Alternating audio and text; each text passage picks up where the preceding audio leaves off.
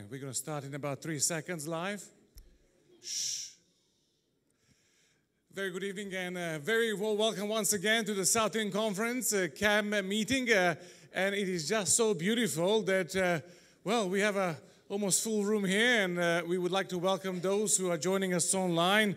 I have an apology for this 15 minutes delay, as we're going to have a additional, I would say, bonus for sure. We have a guest which is joining us today, and you'll hear a little bit more about that. So we want to make sure that the sound you have and everything that takes place here is to the best. So a very warm welcome to everybody.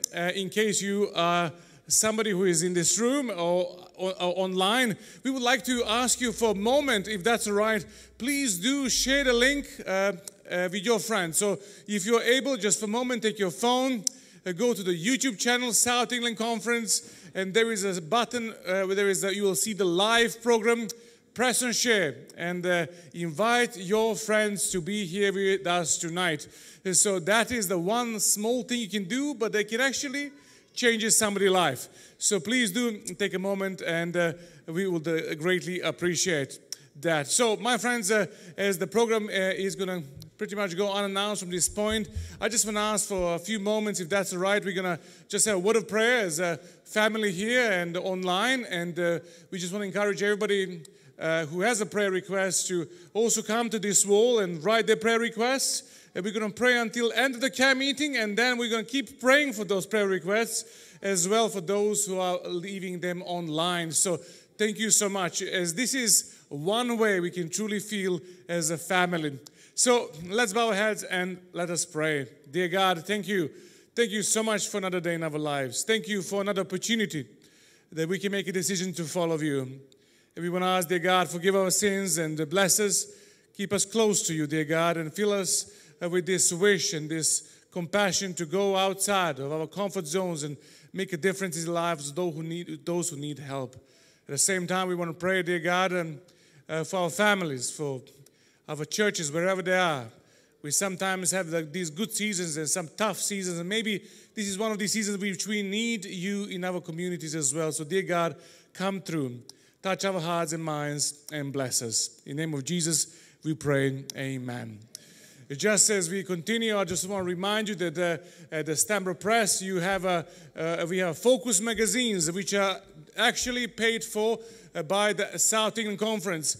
Tomorrow is Sabbath. I'm not saying you should do evangelism on Sabbath only. I'm saying you should always be there for your friends and communities. But if you would like to do something more tomorrow, you would like to get off the campsite and share some of those magazines, please do come to the tent. They will have them free for you there. So make sure you grab them. So now let's start with worship. God bless you all, and thank you so much all for joining.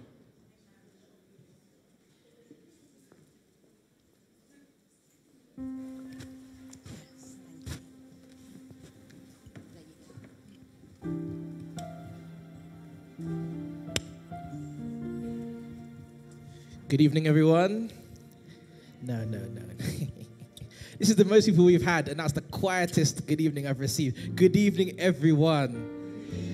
Fantastic. Happy Friday, and it's honestly, again, as I say every day, a privilege to be able to lead you guys in worship and sing with you.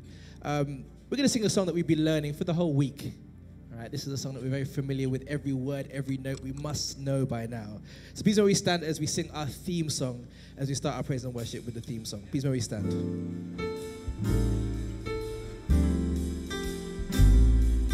Create in me a clean heart, so that I may worship thee.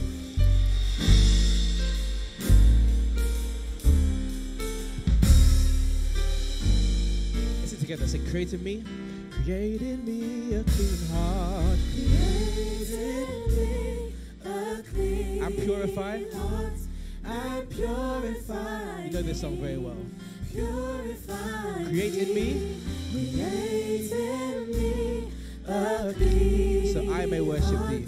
So I Listen to that again. may worship I want to hear everyone say, create in me a clean heart. Create in me. Give me some parts of purify. And purify me. And purify. Purify me. Create in me Create in me a clean heart. a clean Get to the chorus. So I Sing with us now. Cast me not. Cast me not away from thy presence. Please don't take. Please don't take your spirit. Just restore the joy and restore. Restore the joy of salvation. So that I may last time, say cast me not. Say cast me not. cast me not away from Sing with us. thy Say presence. please don't Please don't take. take your spirit from Just restore the joy and restore. So that I, say so that I, may so that I, say so that I may let's worship the Lord together. So that last time, so that I may Amen. You may be seated. You may be seated. Now, this praise and worship contains some of my, well, one of my favorite hymns, and definitely one of my favorite songs. The theme for today, I tried to choose the songs in line with the theme that Pastor Ty is preaching, and this one today is called Weakness to Power. Weakness to Power. 2 Corinthians 12 verse 9 says, "But he said to me, my grace is sufficient for you, for my power is made perfect in weakness. Therefore I will boast all the more gladly about my weakness, so that Christ's power may rest on me." Who thinks that God's grace is marvelous? It's a marvelous grace. We're going to sing hymn number 109, Marvelous Grace of Our Loving Lord. Hymn number 109. Give me that introduction again.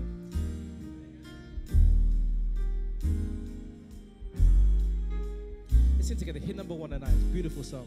It's a marvelous grace. It's a marvelous. Marvelous grace of our loving Lord. Say grace. Grace that exceeds our sin. Speed up a bit. and our Yonder. guilt. Yonder on Calvary's Beautiful. mountain. There where the blood. There where the Just listen to the chorus. Give me some parts. Say grace, grace, grace, grace. grace, Say God's grace. God's grace. Grace. Grace that will pardon and cleanse within. Grace, Grace, grace. grace. God's grace. God's grace. I want to hear you guys in the second verse. That is greater than all our Sin and despair. Sin. sin and despair like the sea. Threaten the soul. Threaten the soul. Yeah. within Say grace. It is greater, yes, grace. grace that is And it points to the refuge. Say points. Let's go to the chorus. Say grace, say grace. Grace, grace, God's Say grace that will pardon. grace that will pardon and cleanse. Say grace, grace. Grace, grace, God's This is the last verse, verse 3. grace that is greater than all our sin. Marvelous. Marvelous, infinite, Say freely bestowed. Say matchless freely bestowed. grace, freely bestowed on all. Who's longing to see his face? Are you? You that are longing to I want to hear the verse again. see his face. Will you this moment Give me the verse again. I want to hear you guys grace sing. Say marvelous, say receive? marvelous. Matchless, freely bestowed. Freely bestowed on all. Say you that are longing.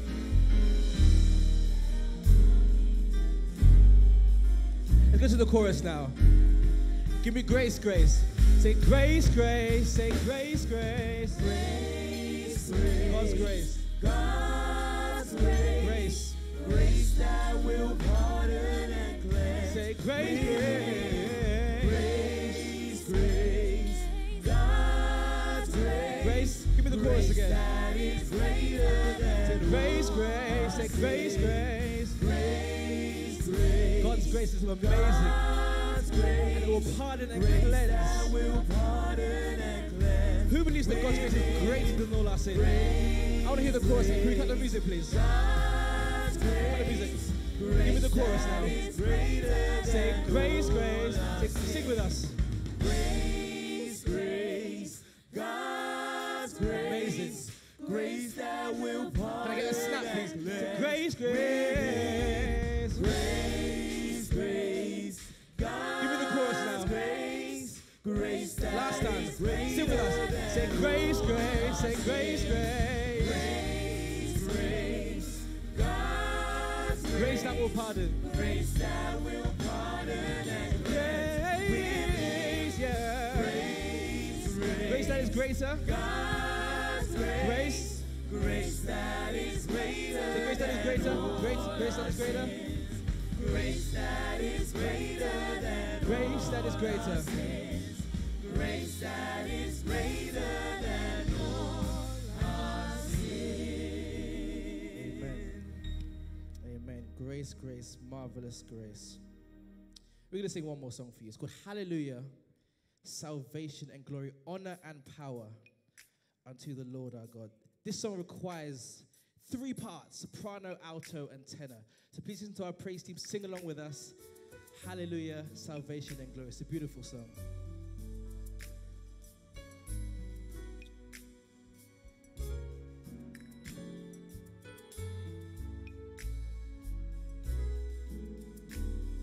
If you don't know, it's very simple. Say hallelujah. We're going to sing it for you. Say hallelujah. Hallelujah. Salvation. Salvation and glory. Very simple. Honor and power. Honor and power unto the Lord. Say, for the Lord our God is mighty. For the Lord our God. For the Lord our God is mighty. Yes, the Lord our God is omnipotent. Yes, the Lord our God is omnipotent. Yeah. Yes, the Lord. The Lord We go to the next part. He is The next part says, all praises be. All praises. all praises be to The King of Kings and the Lord of Lords. of Kings and the Lord. Say, He is wonderful. Who believes that God is wonderful? He is wonderful. Say that one more time. Say, all praises. All praises be to The King of Kings. of Kings. All right, have we got any sopranos here? We had a real soprano. Any sopranos? Let's follow the soprano part now. Sopranos, give me hallelujah.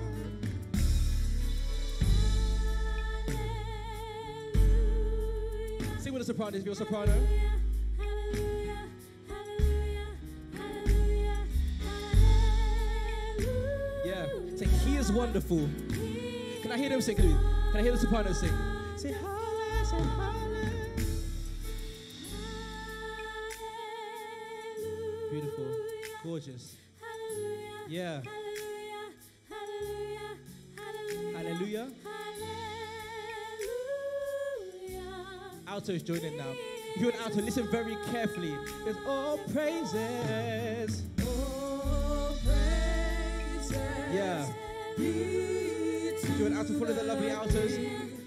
Of kings and the Lord. Our God. Our God. He is wonderful. You got the altos? Let's bring it back down. So all praises. All praises. All praises. You following it?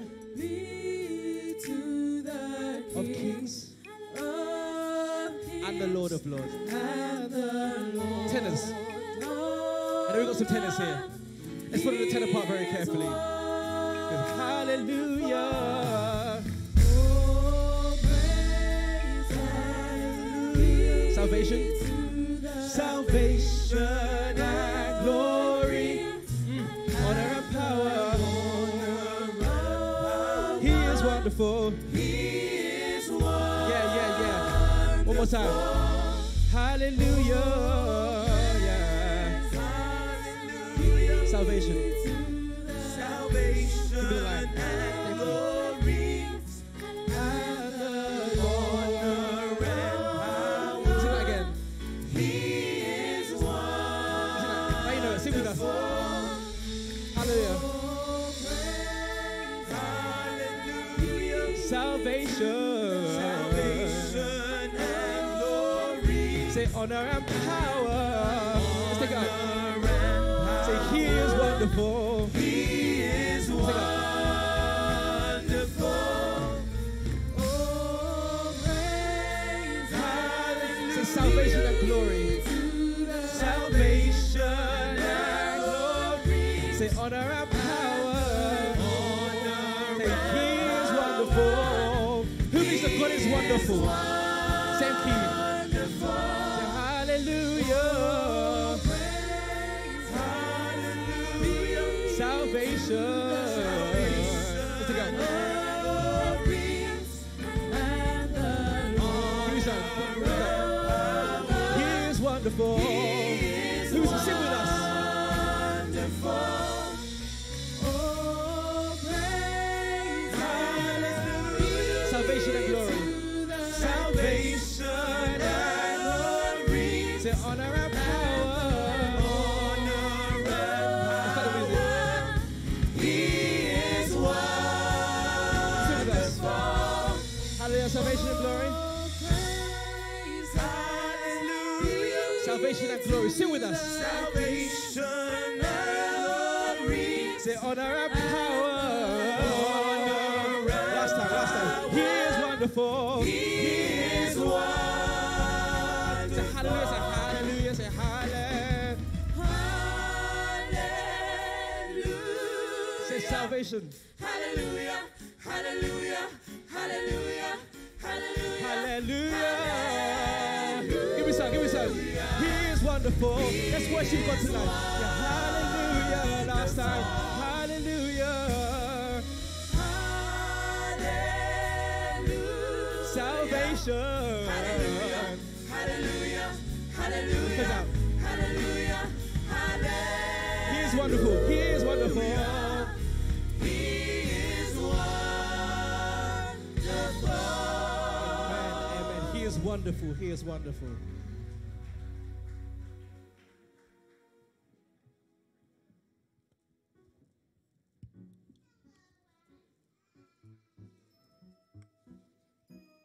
Hallelujah, hallelujah, hallelujah.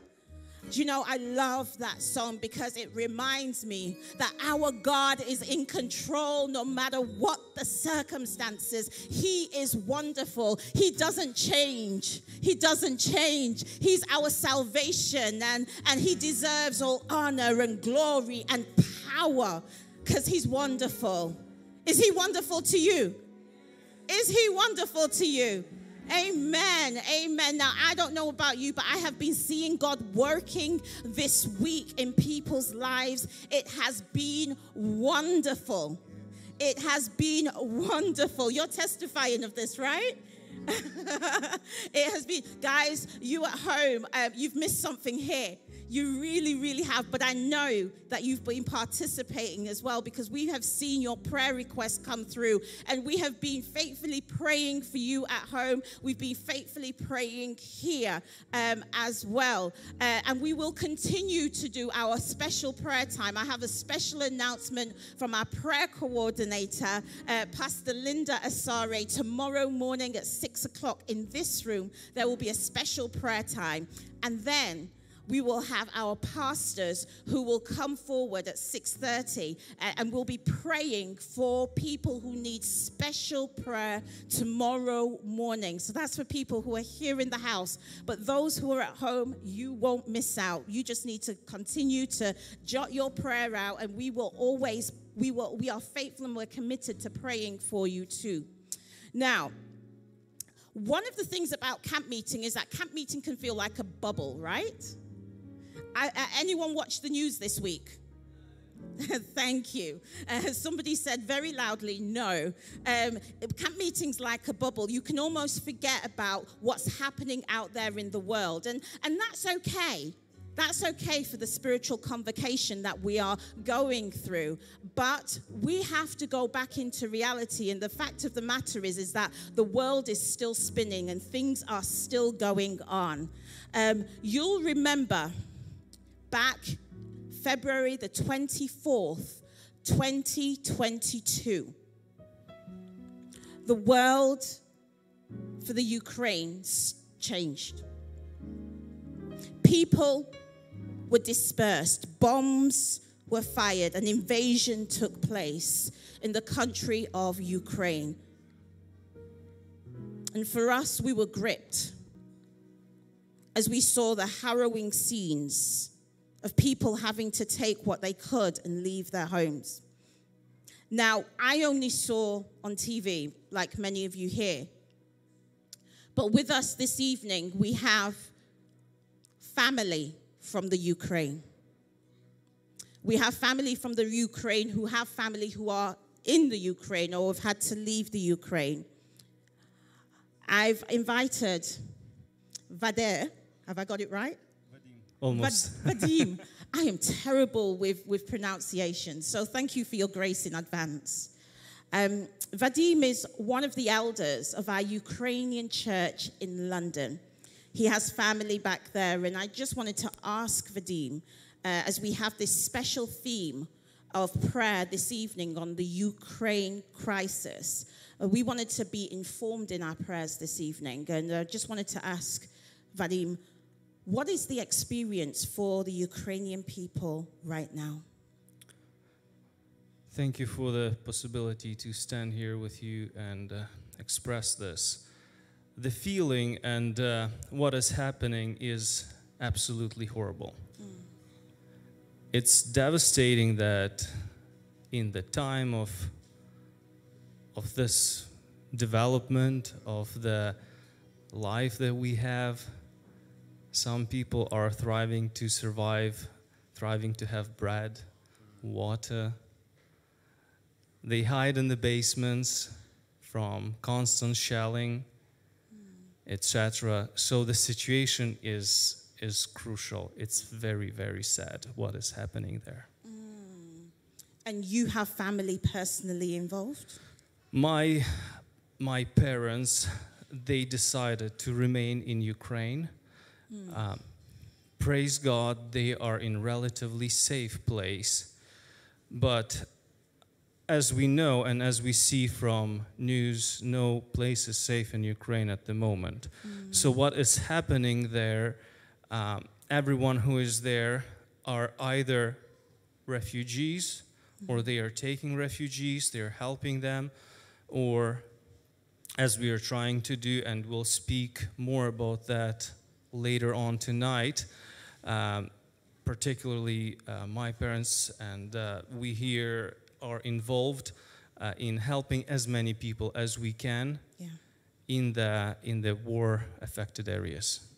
Wow, thank you for sharing. As you've said and you've noted, this evening after our worship service, a team of you have come to actually share more. And in the midst of that, to also glorify God.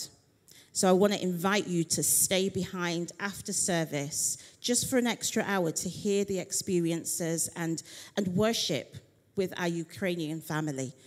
Pastor Anthony, you had another question. Yes.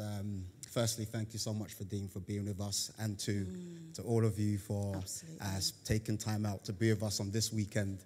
A lot has already been done, fundraising, coming together, resources and first aid. Is there anything more in your experience that could be done, especially to those who are listening online and for us here, to support those in Ukraine and those who are also looking for shelter?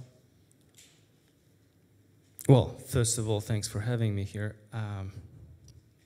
What can I say? The prayers are always the most important thing. And I cannot stress enough the importance of the prayer that we have.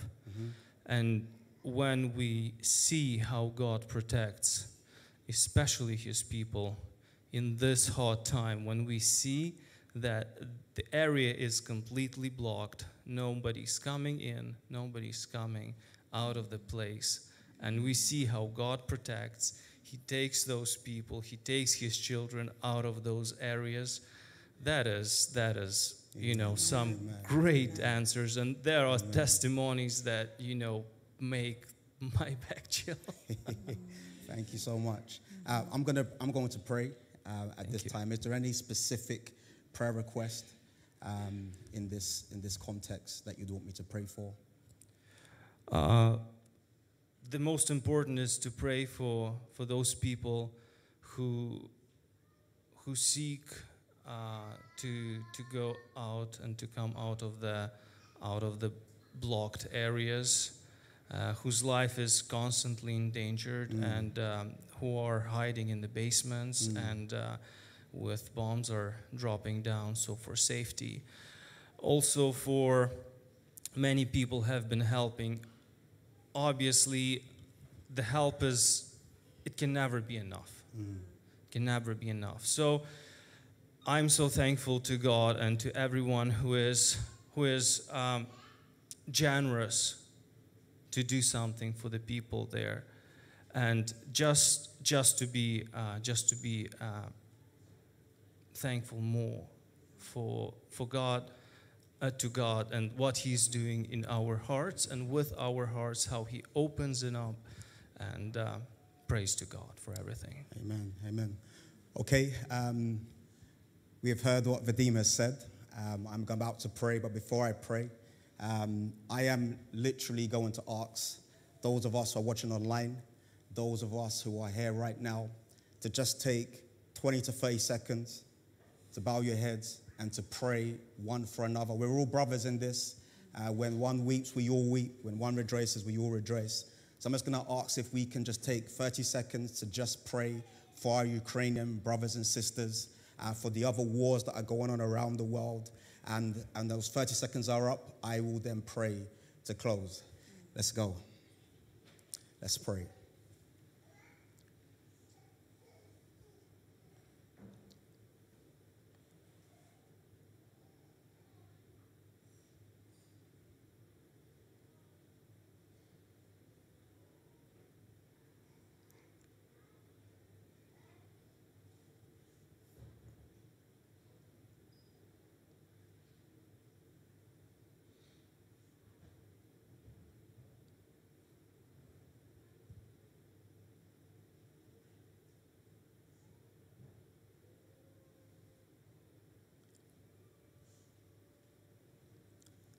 Father, we are appreciative and we recognize that you are the Father of all nations. You are the God of all people. In fact, Isaiah reminds us you are the creator of the ends of the earth.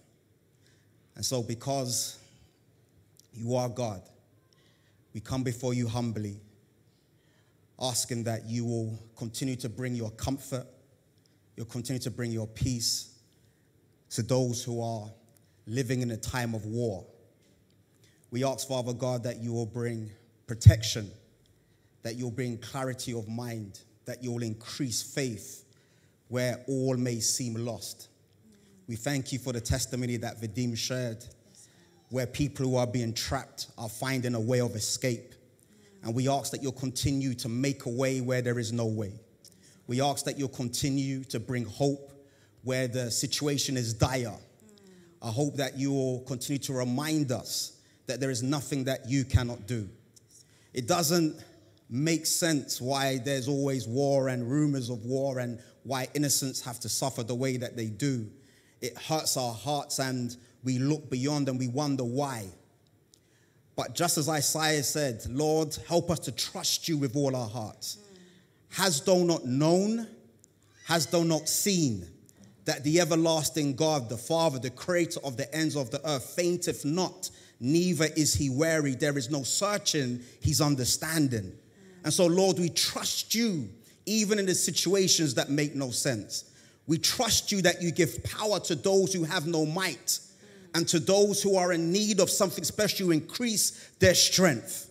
And so, Lord, we leave people, your people, in your hands, because you do all things well.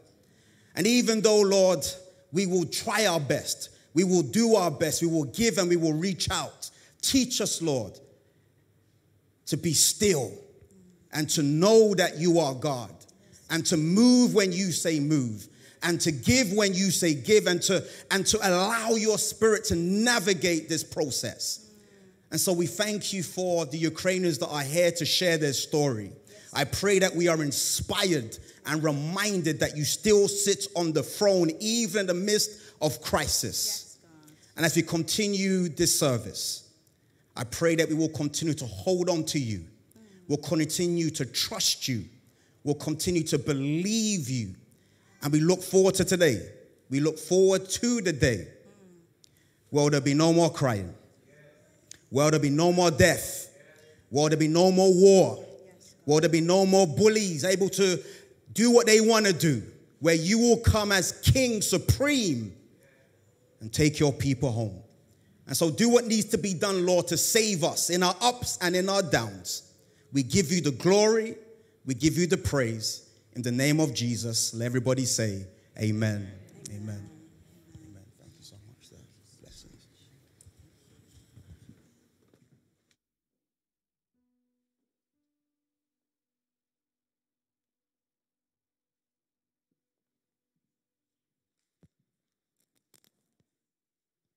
Good evening, everyone. Psalms 34 says, "Many are the afflictions of the righteous, but the Lord delivers him out of them all." And verse 6 says, "This poor man cried out, and the Lord heard him and saved him out of all his troubles. The angel of the Lord encamps all around those who fear him and delivers them." We serve a God who sees us. As Genesis 16 tells us, we serve a God who sees us. And I pray that even in the midst of all that's going on for our brothers and sisters in Ukraine, even for us in our situations, all the parts of the world that we live in, or the parts of England that we live in, the difficulties that we could be going through, businesses threatening to close, marriages on the rocks, children doing all sorts of things and just things not working out, health issues. I just want to encourage you that God is the God who sees. And just like he came through and he is coming through for our brothers and sisters in Ukraine, he will also do the same thing for you and for me.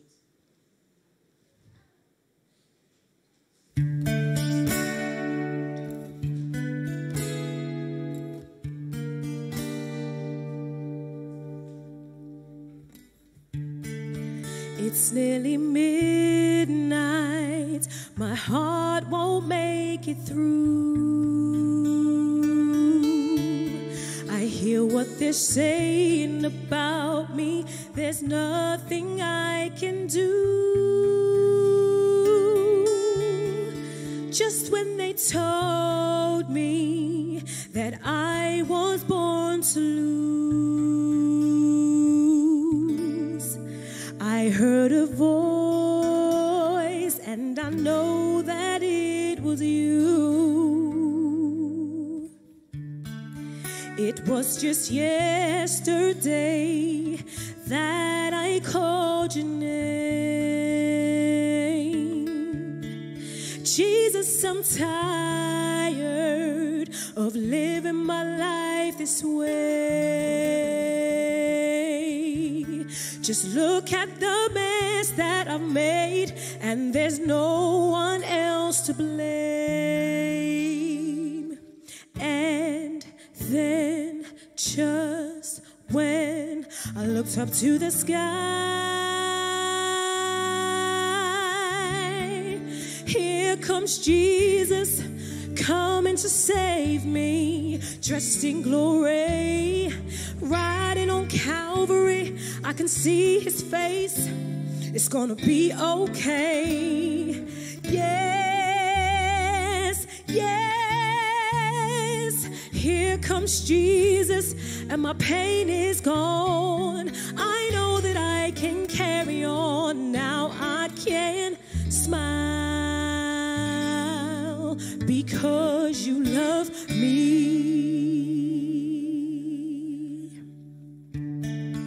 You are the Father that I never knew. I never thought you'd be the one to make my dreams come true. You took my pain away, and you made my life brand new. And then just when I looked up to the sky,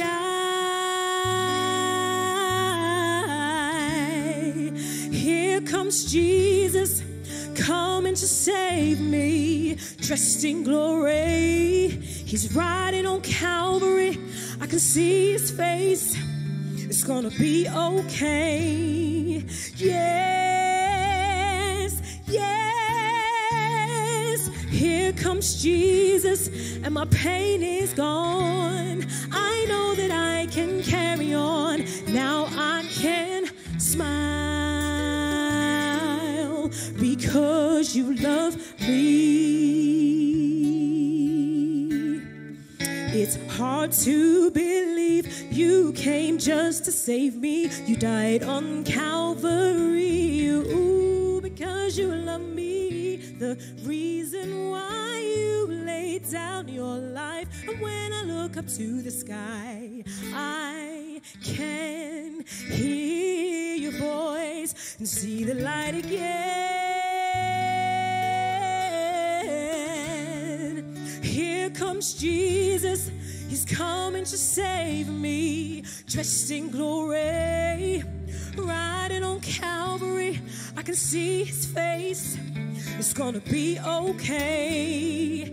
Yes, yes. Here comes Jesus, and my pain is gone. I know that I can carry on. Now I can smile because you love me. Here comes Jesus, coming to save me, dressed in glory. He's riding on Calvary. I can see his face. It's gonna be okay. Yes, yes. Here comes Jesus, and my pain is gone. I know that I can carry on. Now I can smile because you love me. Now I can smile because you love me. So now you can smile because he loves you.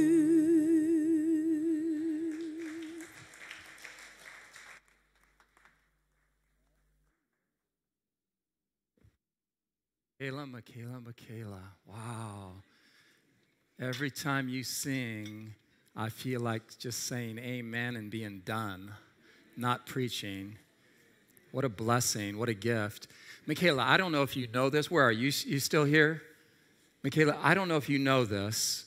I've discovered over the years that a lot of people are unaware of the fact that the Bible explicitly states, not by implication, but explicitly states that God himself is a singer and a songwriter. Are you aware of that? Zephaniah 3:17, it says that God rejoices over us with singing, with songs of love. And you know that God is singing originals, right? So that means he's a songwriter. He's not like singing, somebody else's songs. He's writing songs. And in fact, the Bible has a number of places where there are actual songs that are written by God. Just look sometime, not right now, but look sometime at Isaiah 42. And Isaiah 42 is a song that the Father, God the Father, is singing about Jesus, the Son, who he is about to send to the world. And Jesus is going to suffer in the process of saving us, right? And the Father says in verse 6 to the Son, doesn't say, he sings to the Son, I will hold your hand through the whole process. This is amazing. God is a singer and a songwriter. I just can't imagine what it's going to be like on the other side of this great controversy between good and evil. Imagine having our first Sabbath service. And I don't know if there's going to be actual programs like a bulletin or something, because I guess we're going to have perfect recall, perfect memories. So it'll just be announced and we'll know, right? But it says Jesus is delivering the sermon this Sabbath, and his topic is Calvary. Can you imagine hearing Jesus, first person, preach the cross? Let me tell you how it was. He's the only one who can say that. But then before he preaches, he says, now before I get into the message this morning, God the Father, with a choir of angels backing him up, God the Father has a special item he would like to share with us in song. Can you imagine? Can you imagine hearing the voice of God himself vocalize his love for you and me in the form of singing? What will his voice be like? It's going to be incredible. It's going to be incredible. Thanks for being here this evening. This is a message of importance. From my standpoint, it's made a big difference in my life. I hope that it will make a difference, a significant difference in your life as well.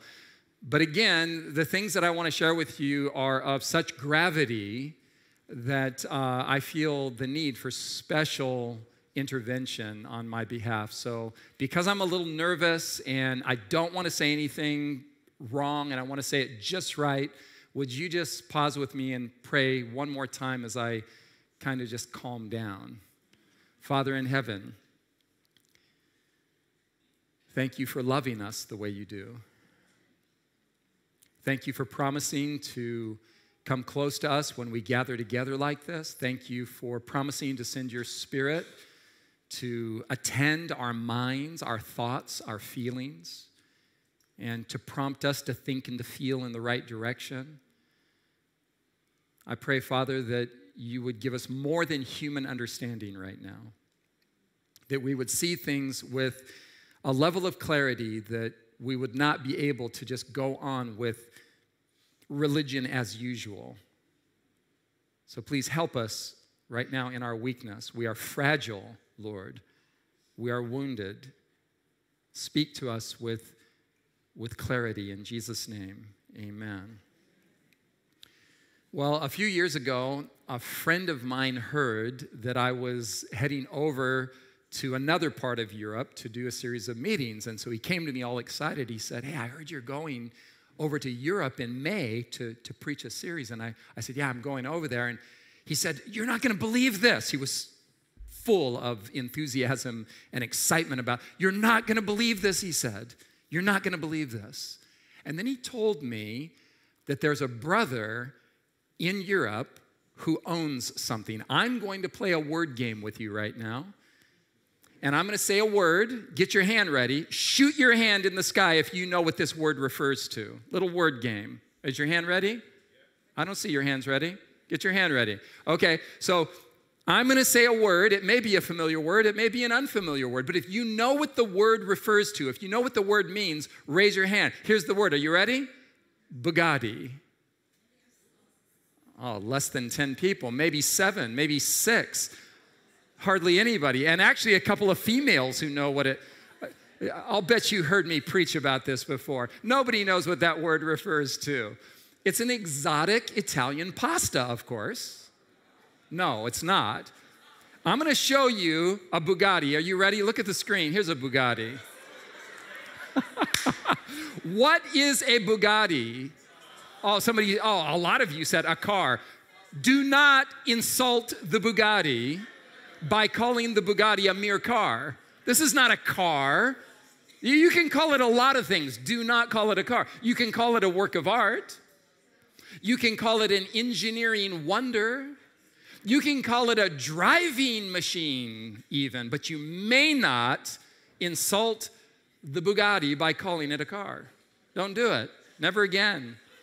So what is a Bugatti? Well, first of all, a Bugatti is a driving machine that if you want one, it will cost you $2 million.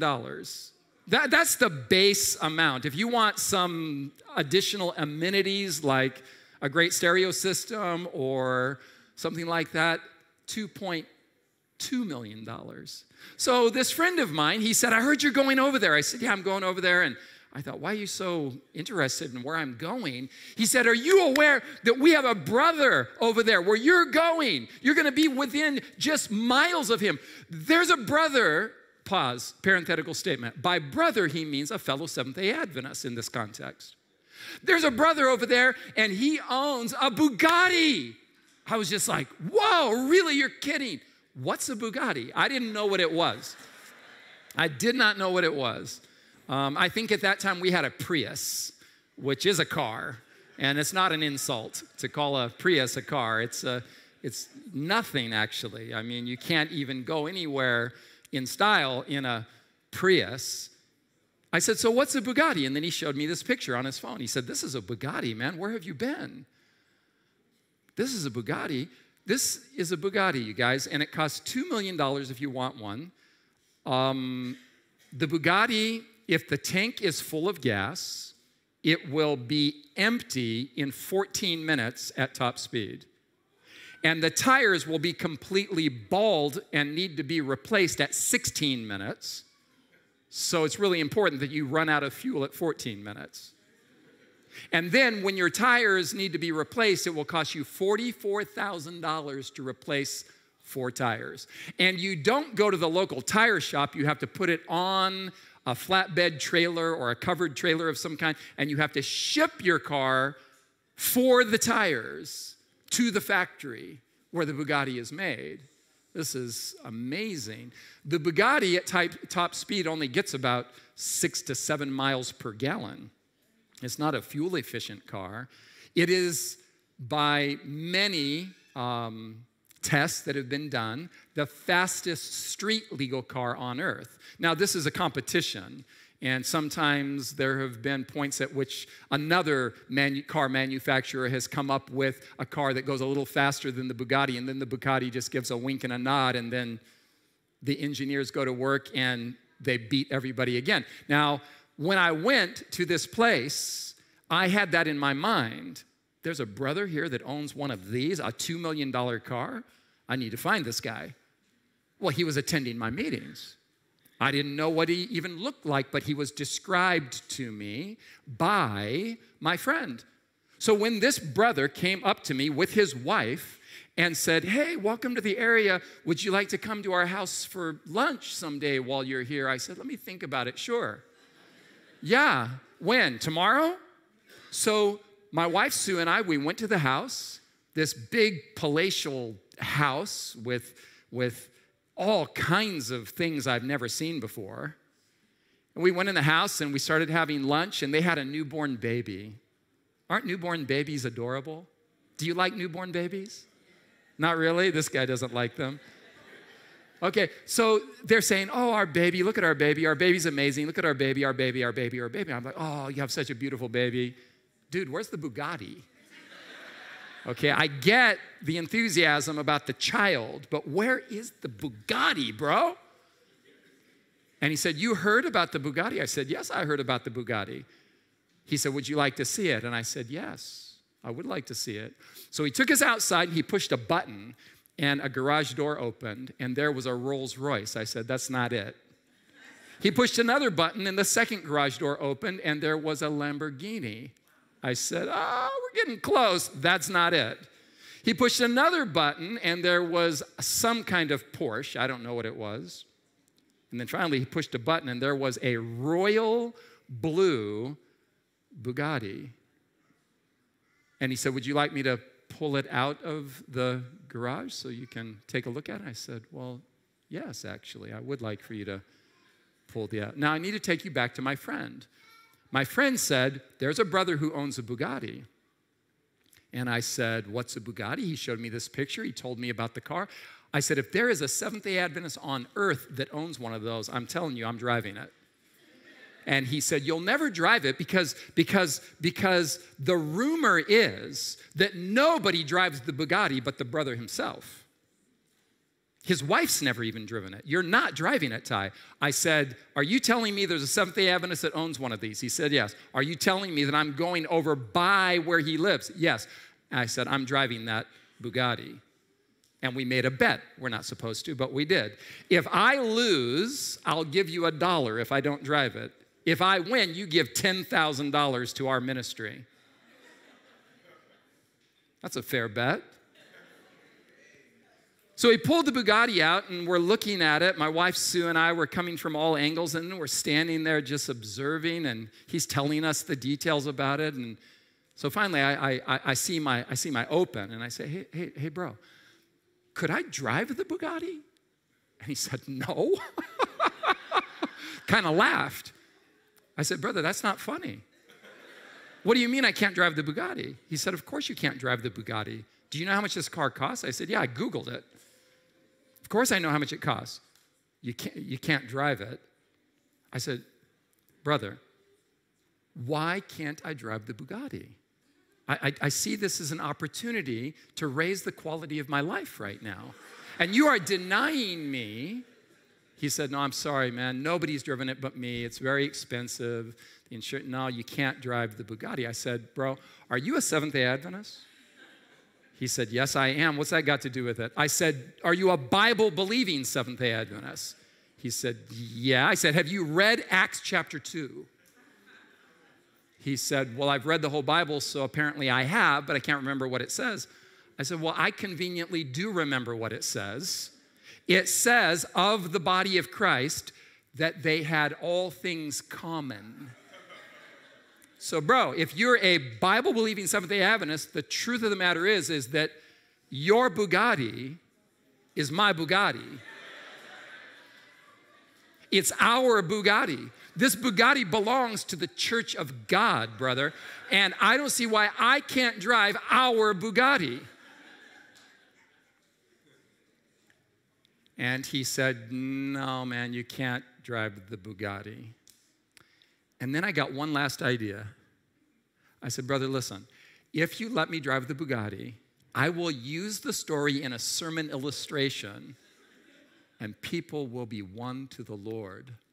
And he said, okay, you can drive it. I thought it was that easy. Why didn't I come up with that sooner? And then I noticed him looking right past my face where my wife was standing. And the whole time, my wife was there as I looked at her. And we have a good marriage, and I don't know why she felt at liberty to betray me. The whole time, she was standing there saying, do not let my husband drive the Bugatti. Just because I've had a few car accidents over the year at top speed. So he said, okay, let's go. And he got in the driver's seat, and we went out on a straightaway, and he said, are you ready? I said, bro, I was born ready. Yes. And he floored it. And I felt G-force. You know what G-force is? G-force is when you feel your bottom pull into the seat. He finally pulled over, and he said, it's your turn. I said, yes, it is. And we switched sides, and I got in the driver's seat, and we began driving, getting speed up a little more. He said, well, I suppose you want to. I said, yeah, I do want to. I said, but I need your permission because you think it's yours. And he finally said, yeah, okay, go ahead. And I floored it. And we went so fast, so fast. You know what I mean by that? So fast, so fast.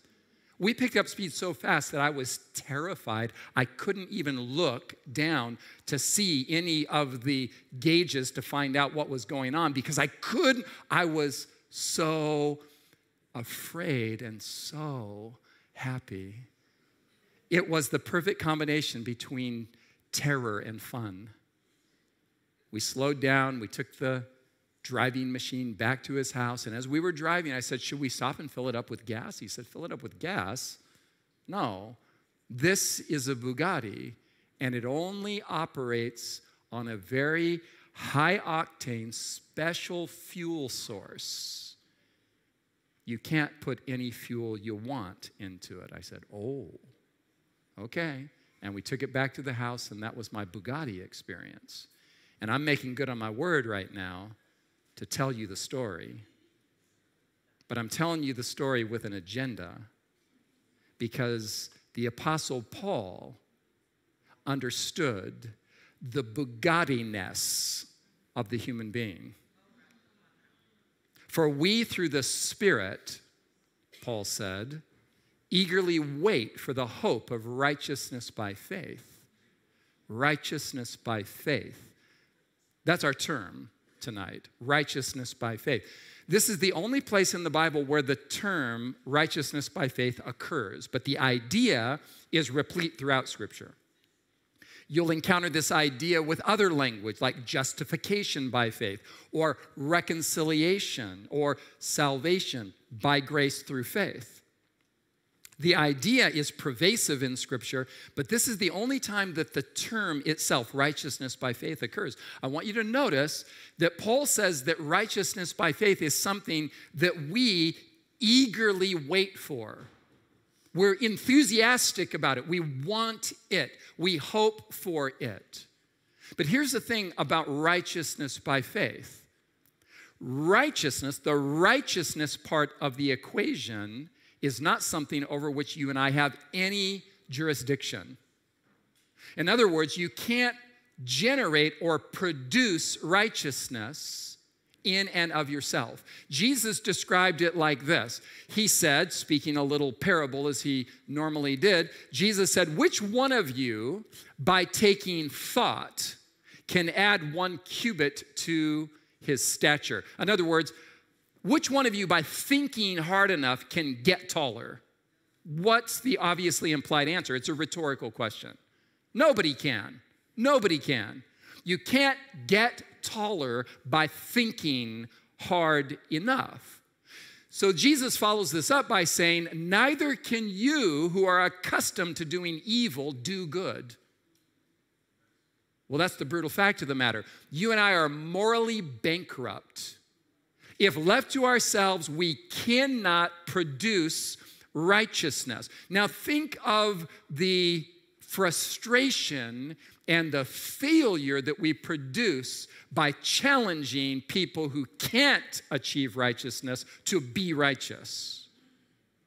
Think of the cycle of defeat that we produce when we fail to preach the good news of the gospel, but in its place, preach moralism and legalism until the person tries and tries and tries and fails and fails and fails and finally either has to lie to themselves and become a self-righteous Pharisee or give up in despair because they don't want to be a hypocrite and leave the church. Righteousness is a part of the equation that you and I have no power over. And righteousness, therefore, Paul says, is by another means. Righteousness isn't something that you and I can generate by trying hard enough. It is by faith. But faith itself is not something that you and I can generate by trying hard enough. So the next verse is the key to the righteousness by faith equation. Here Paul says, we through the Spirit eagerly wait for the hope of righteousness by faith. And then he says, verse 6, for in Christ Jesus neither nor avails anything. But what does avail, Paul? Faith working through love. Now, in the blanks, Paul has circumcision, uncircumcision. That was a hot button theological issue at his time. It is not a hot button theological issue of our time. I'm going to suggest to you that you can literally put anything in these blanks and the statement remains true. You can literally put anything there. We eagerly wait for righteousness by faith, for in Christ Jesus neither, just name anything, Sabbath keeping or Sunday keeping, doesn't avail anything for salvation. There's only one thing that avails, and that is faith working through love. Now, Paul does something very fascinating here. The word working here, faith working through love, is the Greek word energio or energeo, from which we get the English equivalent, energy. Literally, Paul says in his master stroke of theological genius, Paul says righteousness is by faith, and faith is energized by love. So if I can't produce righteousness by trying hard enough, and I can't work up faith inside of myself into activity, Where do I, as a morally bankrupt, fallen human being, completely impotent and incapable of righteousness and incapable of exercising faith if left to myself, where in the equation do I need to focus my attention? On the love part of the equation. I need to fuel up with the optimal energy source in order to produce the activity of faith and achieve righteousness. Ellen White received a letter one time when the subject of righteousness by faith was being hotly debated in Adventism. And the letter she received had a simple question. What, Ellen White, what is righteousness by faith? She wrote back and she didn't give a highfalutin theological answer. She didn't point to a systematic theology textbook. Ellen White, what is righteousness by faith? She said, I'll tell you what it is, and I'm quoting, these are her words, not mine. She said, it is the active principle of love imparted by the Holy Spirit. Do you remember what Paul said in Galatians 5, verses 5 and 6? We eagerly wait for the hope of righteousness by faith, and he says that the Spirit is involved in generating that desire inside of us. The Holy Spirit actively awakens the love of Christ in our hearts, and that love is the high-octane fuel source upon which the human being operates at the optimal level. So let's ask another simple question. What is a human being? Well, first of all, we are biological creatures. I have a body, you have a body. That's the part of me that you see. That's the part of you that I see. We have a physical shell. We have a body. This body also is equipped with a brain, which is a physical organ.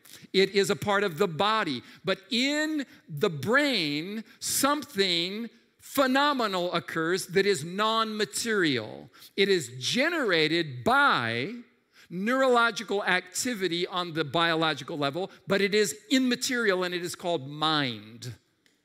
Mind, thoughts, feelings. You can take a brain out of a human skull, post-mortem preferably, put it on a table and cut into it, dissect it, investigate it. It's a physical thing, a brain is.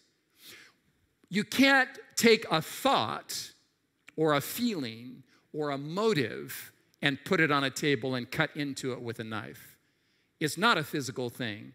It's a non-physical phenomenon that is generated by the physical activities of the brain. So a human being is a physical creature. A human being is a mental creature. A human being is an emotional creature. So let's ask the question on a little bit of a deeper level. What is the power, the fuel, the energy that fuels human flourishing? What is the specific fuel source that God Almighty designed to mentally and emotionally power the human being? Well, I'd like to get at that question by looking at the research of Dean Ornish. Dr. Dean Ornish is the Harvard graduate physician, world famous, New York Times best-selling author who years ago is the guy who demonstrated in controlled studies that you can reverse heart disease by simply eating actual food and moving your body. Very, very high science here. But he demonstrated that you can actually remove plaque from the arteries by eating the right kinds of food and exercising, right? That's his claim to fame. But this book was his real love. This was his real research project that he was doing kind of behind the scenes for 20 years before he released this book. This book sat at the New York Times bestseller list for months. It was translated into multiple languages. Notice the very provocative title of the book, Love and Survival. The juxtaposition of those two words, love and survival, is a stroke of book title genius. Notice the subtitle, if you can read it, the scientific basis for the healing power of intimacy. Dr. Dean Ornish is not a believer as far as I know. He's a scientist. There's no theology in the book. He has no theological agenda. He never quotes the Bible. That's not his point. But Dr. Dean Ornish tells us what he discovered after 20 years of research on the healing power of intimacy, the healing power of love. He says anything that promotes, notice the language carefully, anything that promotes feelings of love and intimacy is healing. And by healing, he means biologically healing, physically healing. Now check this out. Anything that promotes isolation, separation, loneliness, loss, hostility, anger, cynicism, depression, alienation, and related, note the word again, feelings, often leads to suffering, disease, and premature death from all causes. This is science. This isn't theology. It is theology. Dr. Dean Ornish just doesn't know it. He has simply discovered what a human being is and what the primary energy source is that fuels human flourishing. He has scientifically discovered the truth of righteousness by faith, and he doesn't know it. Well, he goes on and says, the scientific evidence leaves little doubt that love and intimacy are powerful determinants of our health and survival. And then he says this, why they have such an impact remains somewhat a mystery. He's just reporting the facts of the case to us, but he doesn't know why we are this way. He's essentially saying, human beings are psychologically and biologically engineered for love, but we don't know why.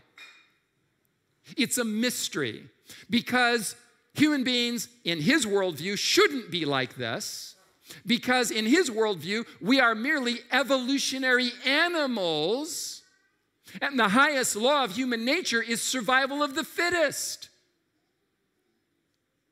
So you would think that the human being would be psychologically and biologically wired for flourishing on the fuel of selfishness. But no, the moment we begin to engage in selfish motives and thoughts and feelings, we begin to die biologically. And Dr. Ornish has discovered this. Now, through Dr. Ornish's research and the research of a number of other scientists, I have compiled a conclusion that is the sum total of everything that this research reveals. And that is that human beings can be understood to have what we might call a malfunction region of experience and an optimization region of experience. By malfunction, scientists have identified that these things actually depress the immune system and make a human being susceptible to disease. Racism, loneliness, isolation, envy, greed, hate, and anger. All of these have something in common. They can all be summarized as self-centeredness. Now, on the other hand, if a human being begins to move in their relational dynamics into a different kind of thought and feeling process, these kinds of things actually improve the immune system and make the human being resistant to illness and disease. Generosity, acceptance, kindness, forgiveness, loyalty, faithfulness, and giving. And all of these things have something in common. They are other-centered in their orientation. Now, what this means, quite simply, is that you are not merely a biological survival machine made for consuming calories and having sex. That's the materialistic worldview. You are made for something higher. You are a dignified creature of the divine image. You are engineered at all levels to feed upon the fuel of God's love. And that love empowers you in ways emotionally, psychologically. volitionally. On all levels, you become empowered when you are engaged in a steady intake of love and a steady outgiving, outgoing flow of love. To summarize, you're basically made to give and to receive love.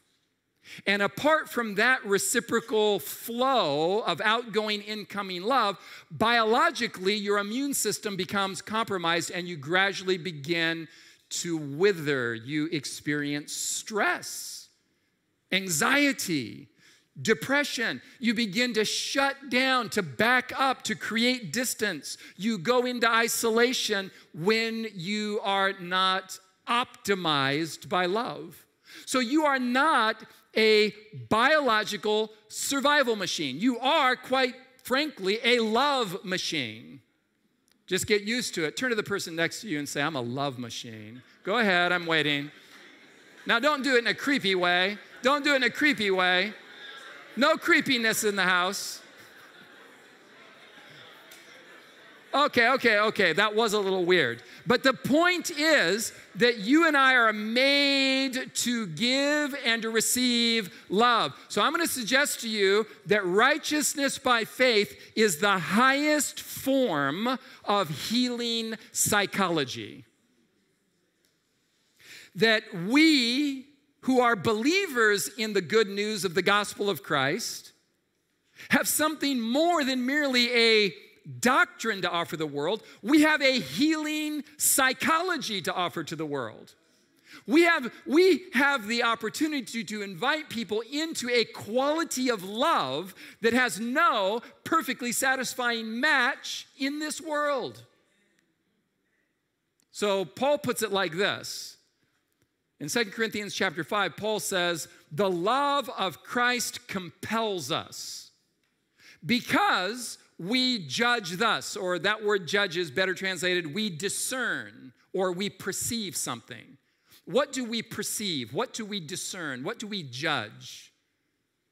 That if one died, that's Jesus, then all died. This is very, very deep, what Paul is saying here. What does he mean that when Jesus died, everybody died?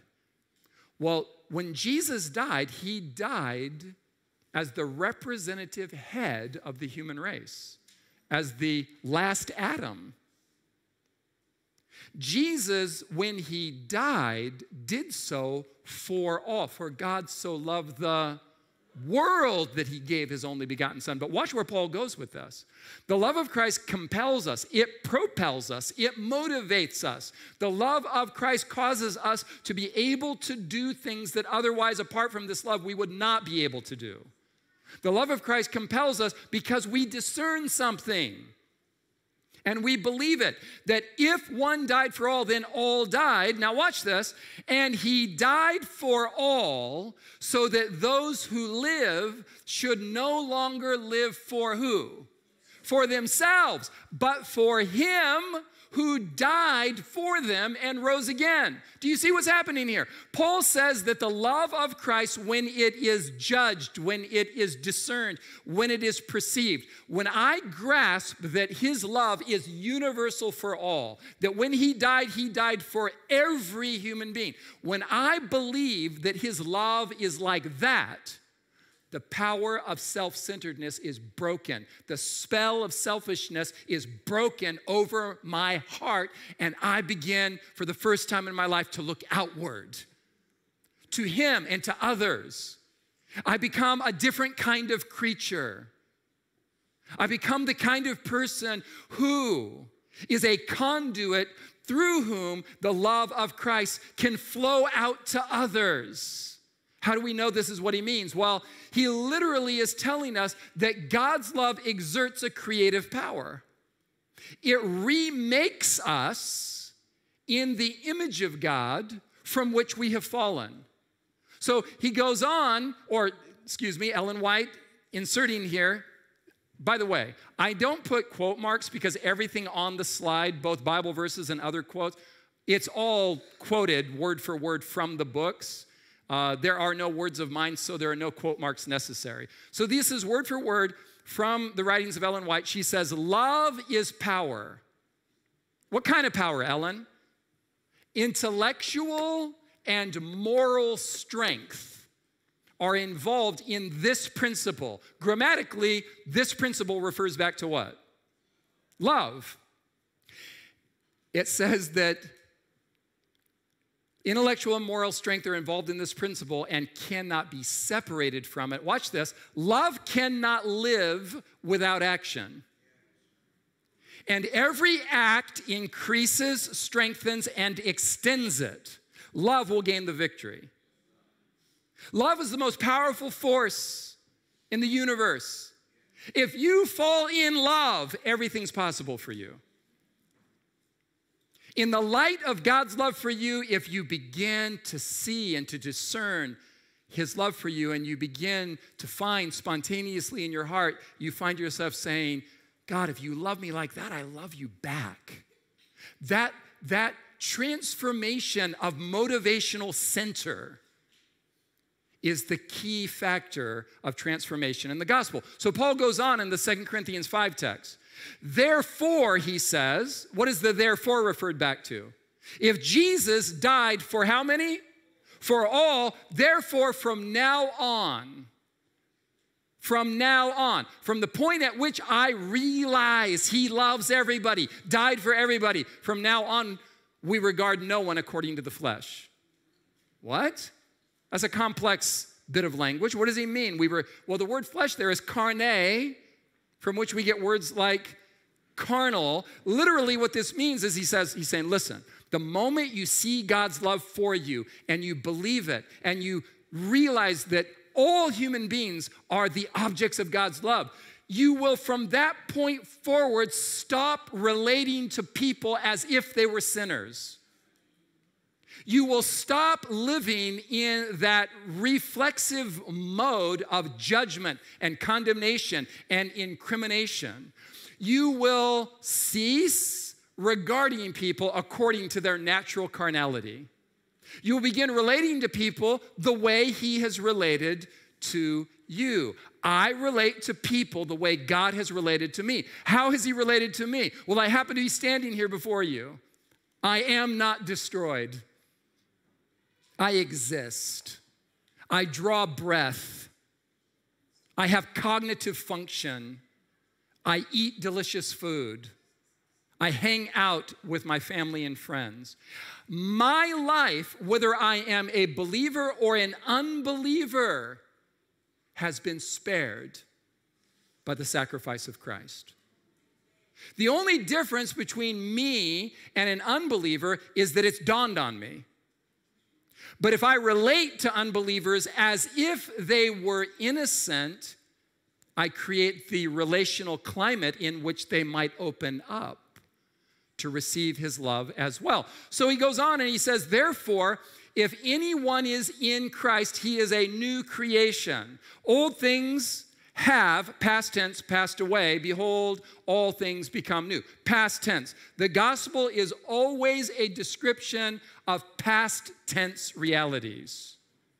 It is always the holy history of Jesus Christ and what he, by himself, apart from any contribution you and I could make, he achieved our salvation by his grace alone, so that it is only by faith alone that we become saved. And then he says this, now all things are of God, who has reconciled us to himself through Jesus Christ and has given us the ministry of reconciliation. Do not miss this part. Here's Paul's theology. That is, he wants to clarify now. Sometimes you say something and you realize, that wasn't as clear as I wanted it to be, so you're going to loop back. That is, now he's going to clarify that God was in Christ reconciling who? Who? The world. Every single member of the human race, every man, woman, and child, that God was in Christ reconciling the world to himself. How did he do it? By not imputing their trespasses to them, and has given us the word of reconciliation. What is the reconciliation with which he has related to the world, to not count men's sins against them. That's how the NIV renders this.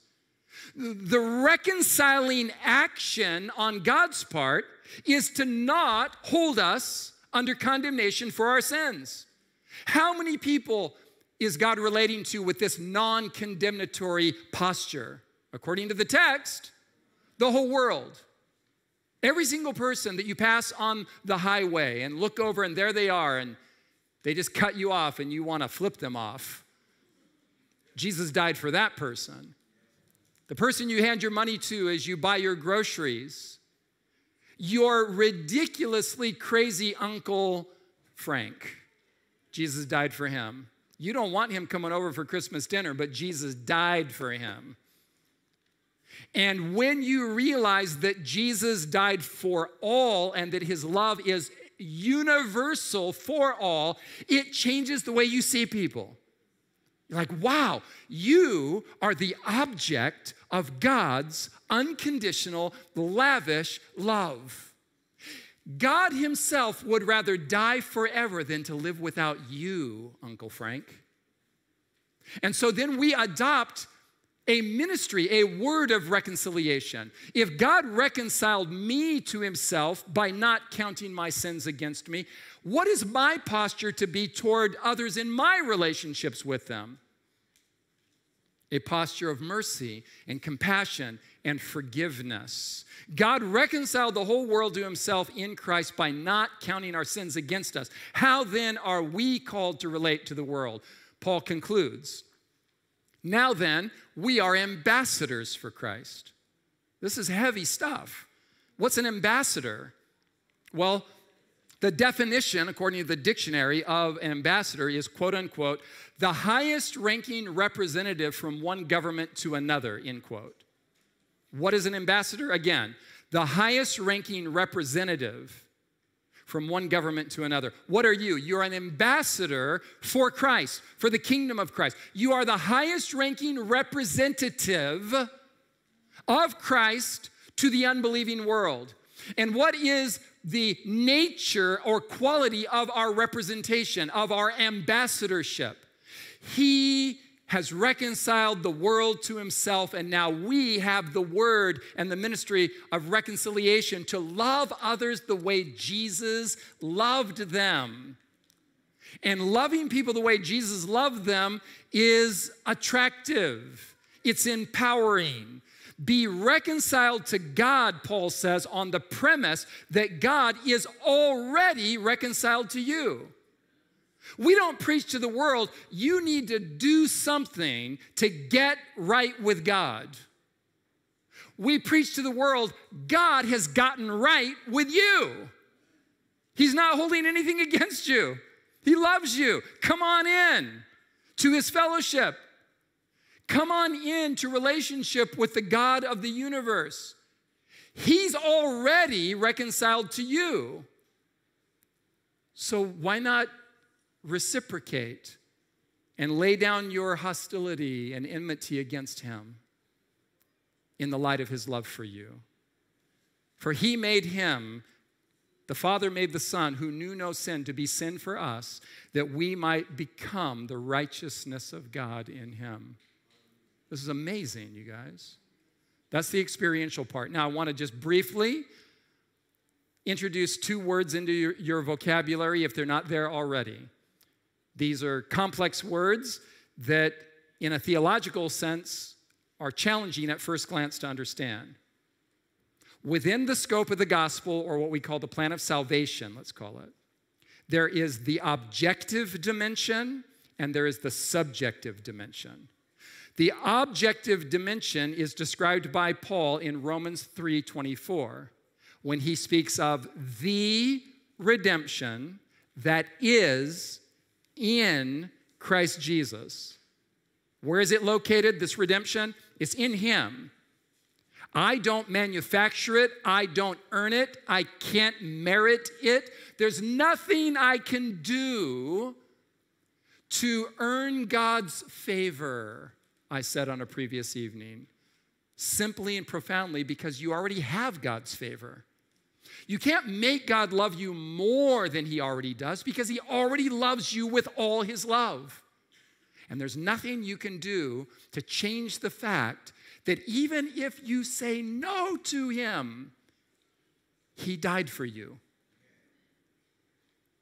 The redemption that is in Christ Jesus is the objective facts of the gospel.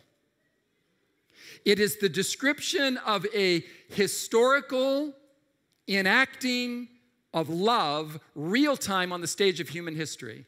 2,000 years ago, God became a human being and loved all of us to the utter end of himself. He gave himself in totality for you and me, and thereby put on display a selfless quality of love that is redemptive experientially when we believe it. And that's the subjective part. The objective part is the simple and profound facts of what Jesus has already accomplished for you and me. The subjective part is me experiencing that by believing it and walking in it. If I confuse the subjective part with the objective part, I become a pagan. If I focus on the human part of the equation to the exclusion or minimizing of God's part of the equation, I produce in the church of God individuals that feel obligated but not attracted. I produce people who feel duty-bound but are powerless to be dutiful. I produce either hypocrites or people who sink into despair. The only way to preach the gospel is to preach the achievements of Christ on behalf of the human race as a whole.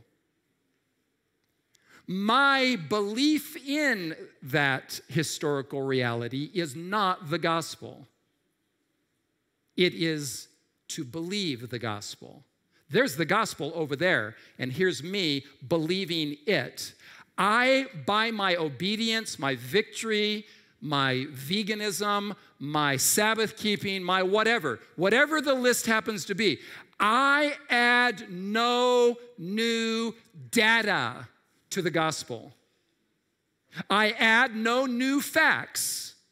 I generate no power. I produce no salvation by anything I might do. My salvation is an accomplished historical fact, objectively, empirically in Christ. When I believe that gospel, it opens my heart up and I begin to love him back. I become the Bugatti I was always meant to be. Now, it's up to you. You can keep your Bugatti with an empty tank and push it around if you want. And you'll get exhausted no matter how beautiful this work of art is. Or you can fuel up with the power of God's love manifested in Christ and the gospel, and you will find yourself reaching optimal operation.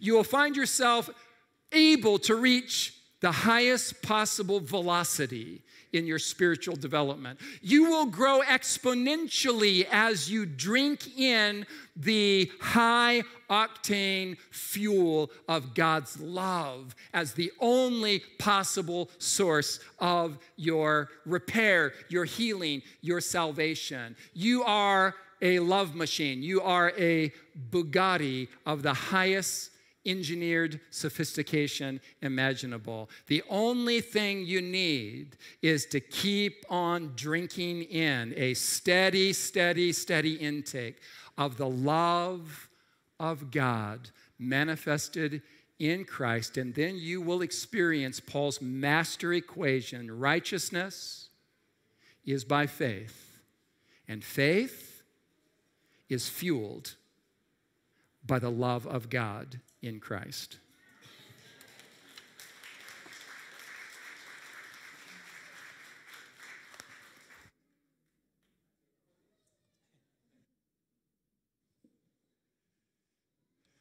Thank you very much, Pastor Ty, for this beautiful message. And I was about to wish you all happy Sabbath, but then I realized Sabbath starts at 9 o'clock. So is it now time? Well, almost there, but happy Sabbath, everybody. Yeah. Maybe you should turn to a person next to yourself, and just say happy Sabbath. Fist bump or whatever it is. We are so glad that everybody online, I think it's time for you to let us know where you're wishing happy Sabbath from, and just for a few moments we would like to just remember the beginning of this beautiful day. This evening program actually will continue on the same YouTube link for those with us online, but we will give you opportunity to have a break if you need one. But what we want to do is, if I just ask Ukrainian musicians, if I can just ask Ukrainian musicians to come up and plug the instruments, like right now. Yeah, thank you very much. And they are going to share a song with us. Just continue with setting up, guys. And this evening talk show is going to be really an interview between these people here, which we have with us, and Nana Boni. So today this will be a little bit different than usually that we do. But certainly we can promise you one thing, that you will truly be blessed, and that you will get to know some amazing people through the interview from the Ukrainian group. So can I just ask, just for a few moments, Andrew Johnson, is everything okay? All right. So, very good. We are getting there. We are setting up our sound. We want to make sure, guys, that you're doing, that you get the best sound possible, but you need to know it takes a few moments to do so. So, I just want to hear, how many languages do we speak in this room here? Anybody speaking 2 languages here? Put a hand up here. Let me just, 2 languages. All right. Anybody speaks 3 languages? Wow, there's somebody still holding the hand. Anybody speaks 4 languages? Wow, still hand up. 5 languages? You speaking 5 languages? You need to put a hand down. Stop showing off. I struggle with 1, but certainly we would love to hear in your language. Whichever language you want to, how do you say happy Sabbath in your language? Just shout. Wow. I need you to come here and just say that for a moment, if that's right, because I could not hear. I apologize to the team, which tell us happy Sabbath in your language just for a moment. Well, my language is English. It's been for the last several years. Very good. We have an Englishman here. Said happy Sabbath. Here it is. Pick a number from 1 to 5. Pick a number from 1 to 5. What's number 3? Feliz Sábado. All right. Well, that is how happy Sabbath sounds in that language. Let me just hear. Can I see? How do you say happy Sabbath in Ukrainian? Щасливої суботи. All right. And in my language it says we don't even have a saying for happy Sabbath, but we just say Sabbath blessing, which is Boží blagoslov. So I come from Serbia. So my friends, this is the group that will tonight be with us, and Nana Boni will actually run the interviews with them, and you will hear beautiful stories and what the God is doing in their life. But you need to know one thing about Ukrainians that I learned very quickly. They're amazing musicians.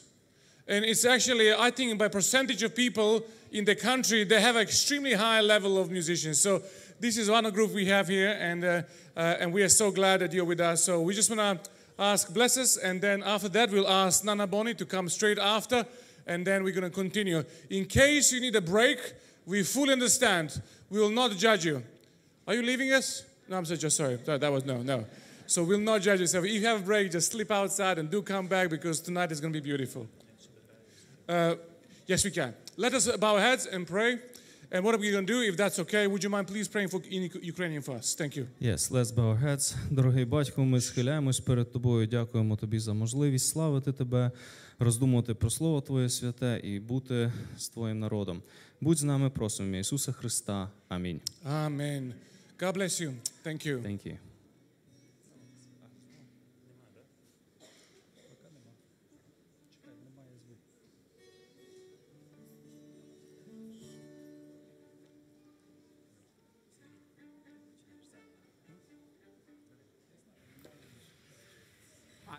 prefer to give.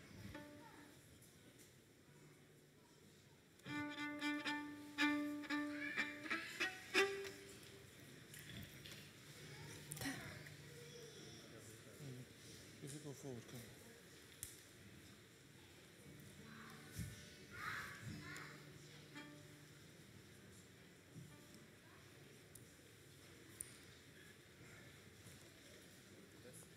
We're almost there. No bass? Still no bass?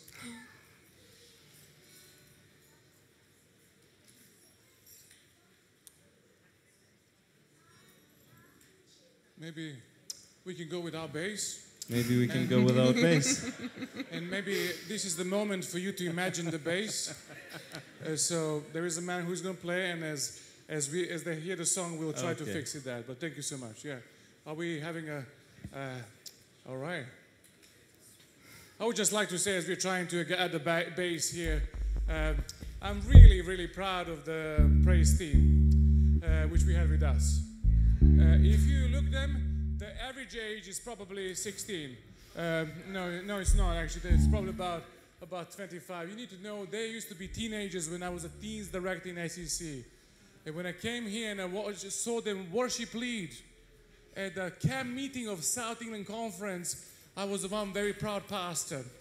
So I just want to say it is so beautiful to have you, and thank you so much for the help. That good-looking man was playing for us when he was that size approximately. God bless you. The time is yours.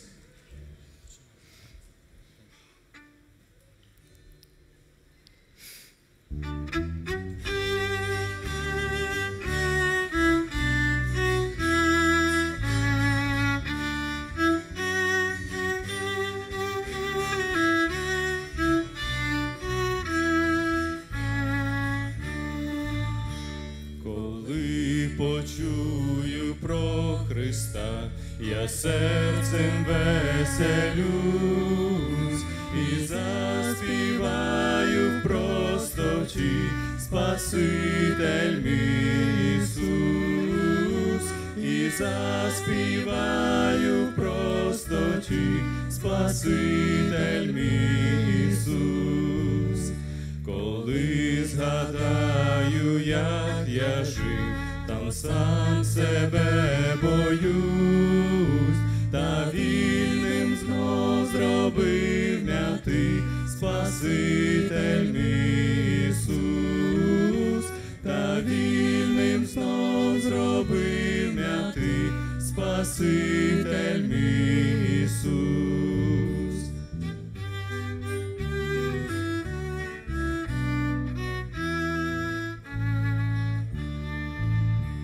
Тебе я славлю за любов, ім'ям Твоїм хвалюсь, спасла мене пречиста кров, Спаситель мій Ісус, спасла мене пречиста кров, Спаситель мій Ісус.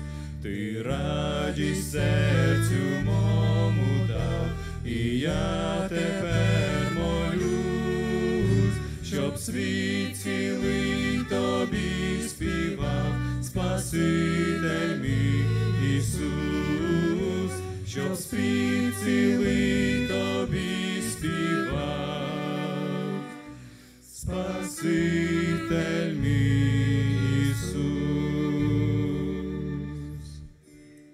Amen.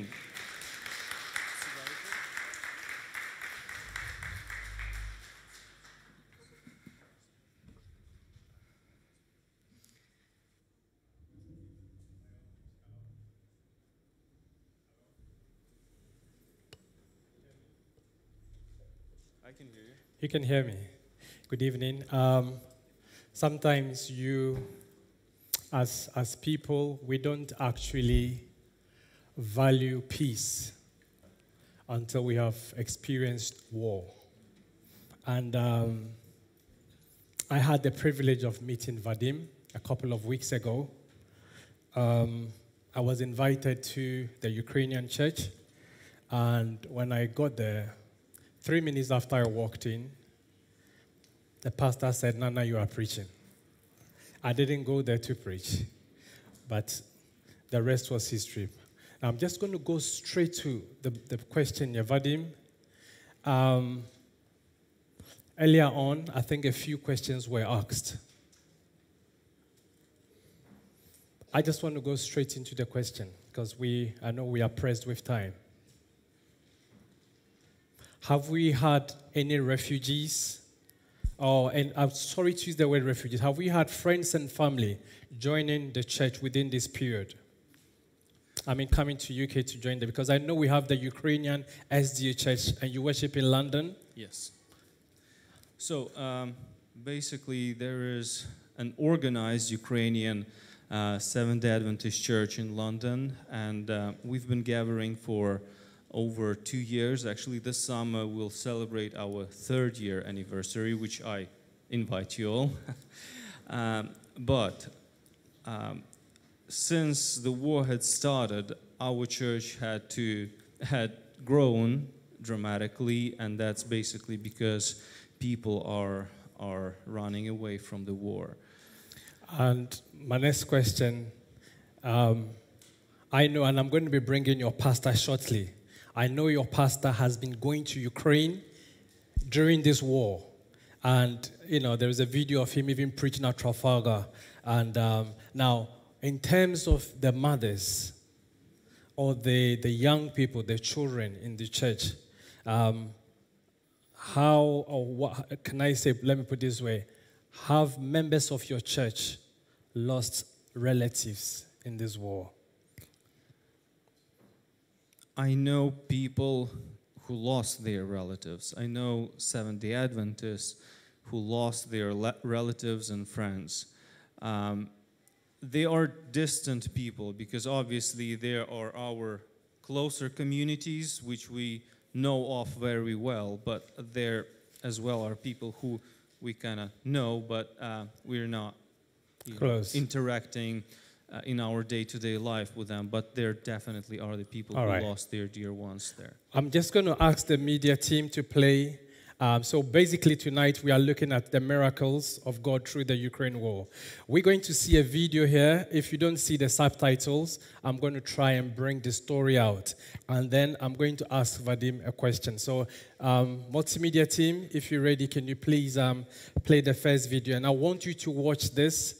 We are looking at how God has been gracious to his people during the war in Ukraine.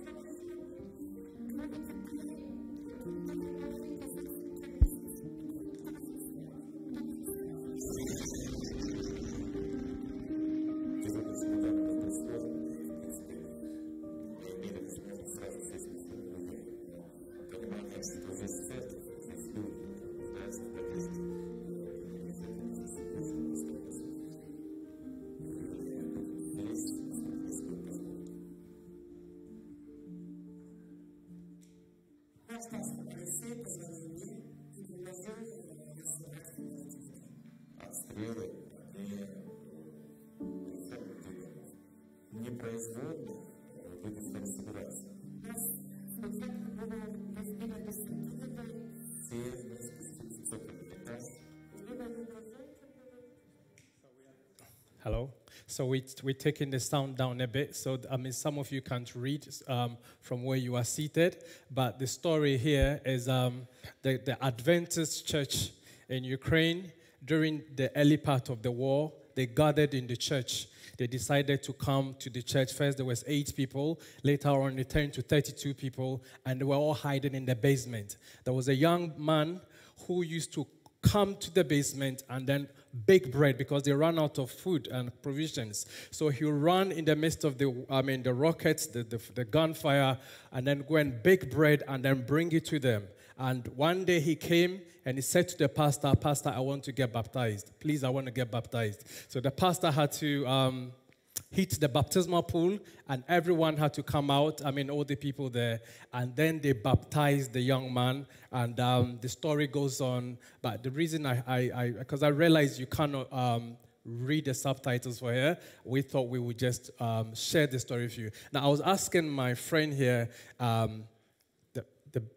the big question, I was asking my good friend here, how is the young man doing? Because I want to know what happened to him after the baptism. I've been told to move a little bit. Okay. So, as telling the story, a young guy heard about worries, and then he decided to help. So, they ran out of electricity. They didn't have flour. And then she would do the baking. So, they used to bake 6 loaves of bread every night. And then he would come in spite of the shelling, in spite of the whole situation. He will come and then bring them food. That's the story there. I can't tell you the joy when during the war something crazy is going all around and you take hot bread in your hands, and then you can smell good food, and then it fills you with strength and understanding that God is actually near. The Lord cares for all of us. The guy who had been carrying the bread for a while before was telling us that he wants to be baptized, but he had been put off because of the various circumstances. And when the war started, he brought his bread again. He came up because her husband was the pastor, and then they held the baptism in the hall where the baptism takes place. You can see the young man there. During the baptism, there were still explosions. They heated the water, and then So I'm just going to stop the video here because that's the young man getting baptized. I'm going to come up with this, continue with this story, but I just want to go back to Vadim. If Pastor Vasil is here, Pastor, please join me. Pastor Vasil is the pastor for the Ukrainian church. And during this period, this 100 days of the war, Pastor, how many times have you been back to Ukraine? Good evening, everyone, and happy Sabbath. From the time the war started, I've been there 3 times at the moment. So, Pastor, you go there with what items do you take with you when you go there? I've been there a few times to take the humanitarian help, which needed for the people, and medicaments and other stuff like sleeping bags, like sanitarium for the women, for children. And we were just giving that straight away for the refugees, for the people who are in need, and we were sending to the front line. So, Pastor, I just want to ask you, what are some of the dangers you face when you go into the war zone to provide this? What's the danger you face? What's some of the things you've seen? I've been mainly in the West Country, where it's a less dangerous place. But the last time when I've been in the Lvov and Ternopil, I was sitting with my friend, and the rockets were just flying on top of us and passing, and we just heard in a few minutes after that they are shooting in Lvov and the Carpathian region, and that was quite a little bit scary. And if I may ask, have you experienced any miracle in the course of doing this? Can you share any testimony of a miracle that happened? The many times when I've been there, meeting with the people many times, I just... the last time I met my friend, he was coming back home, and I stopped, I saw him, he didn't see me.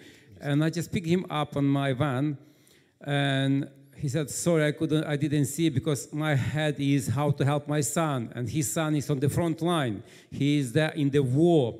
And he said, during this evening, the van is going to the front line taking the help, and they ask for the medicaments, and I don't have money how to take them, where to buy them, and how to send it to him, because the soldiers near him, he's the commander, and soldiers around him, and the people around him, they don't have any painkillers and other stuff. And I said, okay, God bless you. I have about 3 bags of the medicaments, and I just gave it to him on that Friday afternoon. And the Friday night, that went straight to the front line, and I saw how God is leading just on time, giving people help. Amen. Do you have young people from the Adventist church who are supporting or helping? Have you had experience anything like that? We have so many young people working as the volunteers in Ukraine.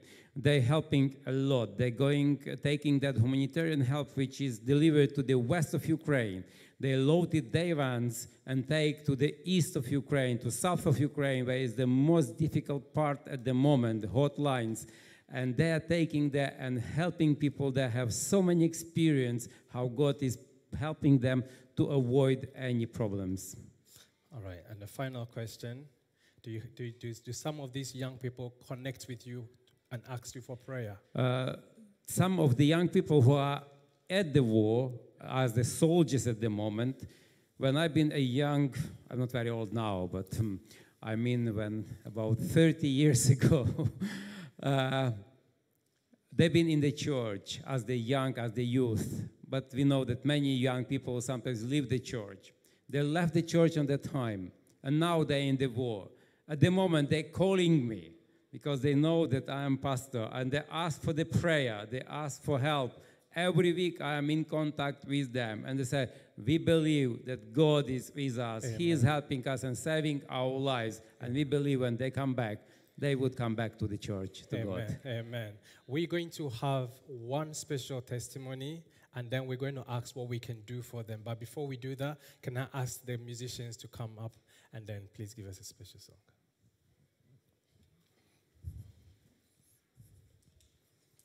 It's track 1.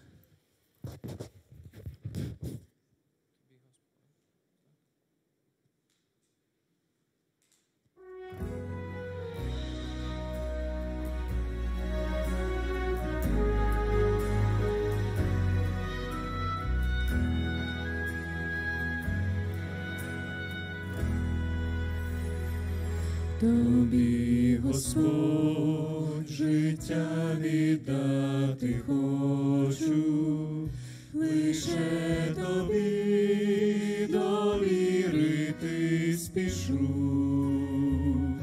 Мої невдачі, мої вагання, мої проблеми, мої бажання.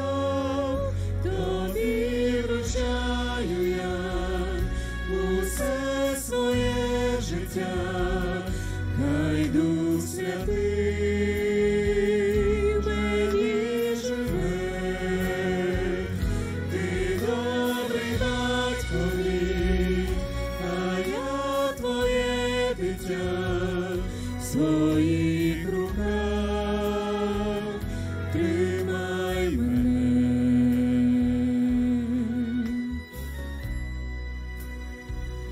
Я віддаю себе тобі, мій Боже, у твої руки довіряю я свою країну,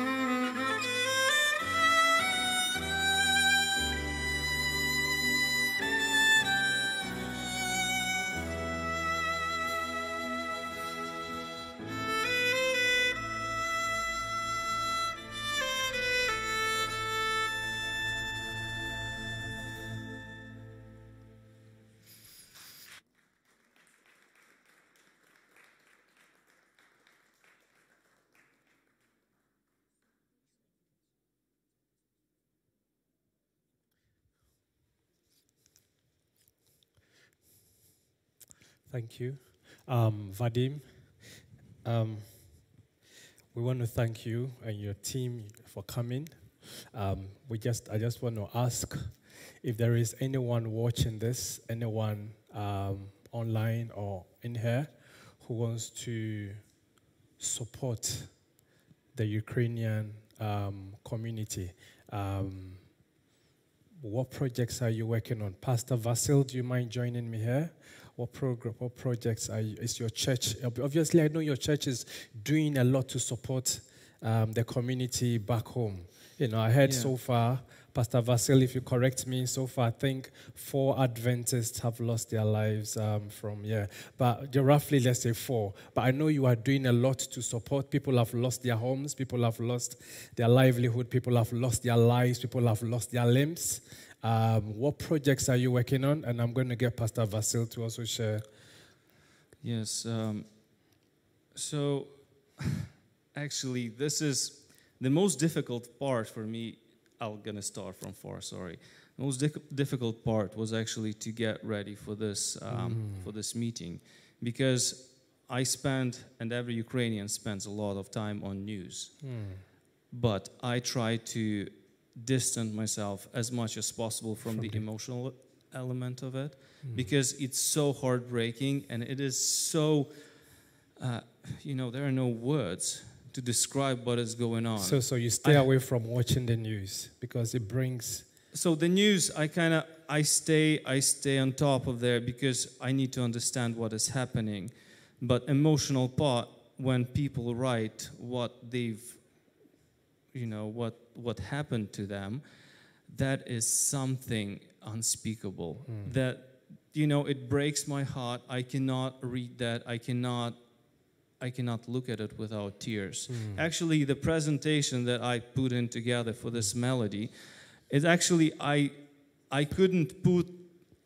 actually had hard time to place the things that would not be too graphic, if you understand what I'm saying. And it's just full of it. Everyone has organized themselves in terms of Ukrainians as much as they could.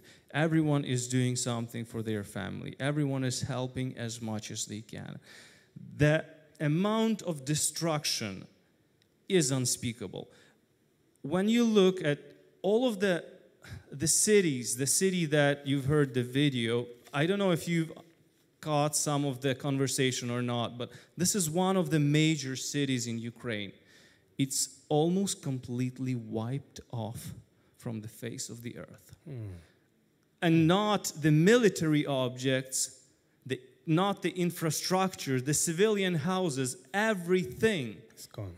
And I'm not even speaking about the behavior of the enemy soldiers. Anyways, we are praying, but apart from praying, we try to do as much as we can. We try to bring awareness to people. We try to speak to people. And everyone is trying to help here and there and anywhere.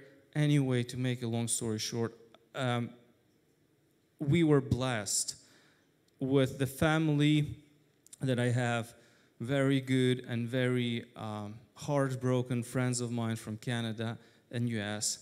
They've donated and they've raised some funds, which I have been transferring to Ukraine, and I have been just,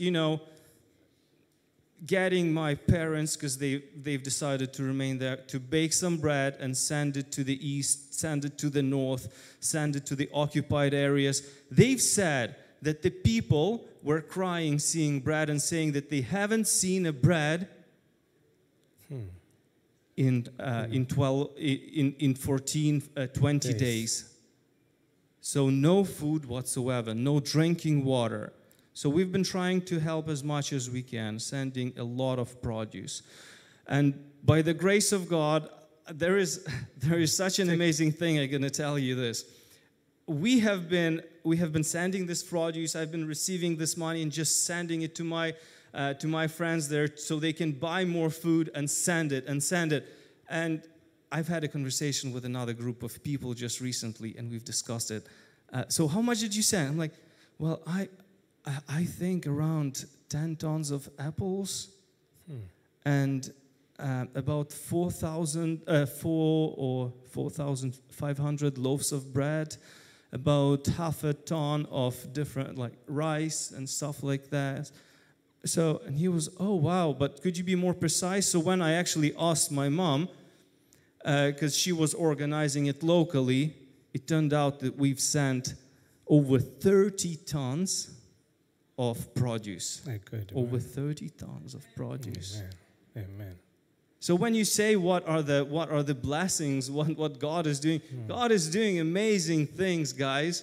The stories that we hear of how God is protecting, how God is helping, how God is providing, how He's taking this vehicle, this guy who was coming out of Mariupol, which was the most blocked city right now. Well, right now it's gone. So before there was one huge plant. The plant itself is the size of a city, and the troops and civilians were hiding in the basements of this plant, and they said that army cannot free them because they are so far inside that army cannot free them. But at the same time, God is bringing this guy and his 4 kids on a broken vehicle. He is bringing them from 70 kilometers way into the place that is controlled by the enemy right now. And He brings them out. Amen. Isn't that a miracle? Amen. With less fuel. I realize they have less petrol as well, and we're able to travel. Less petrol. He was saying that he only had enough from one place to another, and he didn't have anything planned. He didn't have nothing planned. When he got there, he said, I've heard the voice, and at the moment, I knew that God is just taking me. When he got some petrol, he drove. And the stories were like, if he would stay longer or if he wouldn't be delayed, all of them would be dead. So God is clearly providing. There are such an amazing stories. There are horrible stories. There is unspeakable things that are happening at this time still. But God is great. God is providing so much for His people. Sorry for taking so much time. Listen, Sorry. no, I just wanted to say this. This is your moment, and I'm just here. I want you to share what God has done through this, war and through this. And I was going to ask, do you think the church has done enough? Pastor, I would like Pastor to join me on this question. The reason I know, do you think the Seventh-day Adventist Church has done enough to support not just the Adventist Church, but have the church done enough to support people during this war? I just shared recently the message I received. There was a questionnaire between the Ukrainian people, how the churches are helping. And we have Ukrainian Orthodox Church, we have Russian Orthodox Church in Ukraine, we have the East Catholic, we have the Catholic churches. And from all of them, we have 1-2% who is helping. The people received help from them. From the Baptist Church, we had the 15%, and the Pentecostal Church, we have about 18%, and the Seventh-day Adventist Church, 48% people received help. Amen. This is the most highest that our church help for the Ukrainian. Amen. That's a great blessing, and we can see how church is working at that point. It doesn't mean it's enough. We can still do more, right? Of course, we can do more. And I think after the song, we can speak a little bit more. We can speak a little more. We're going to go to that. All right. Okay, thank you so much.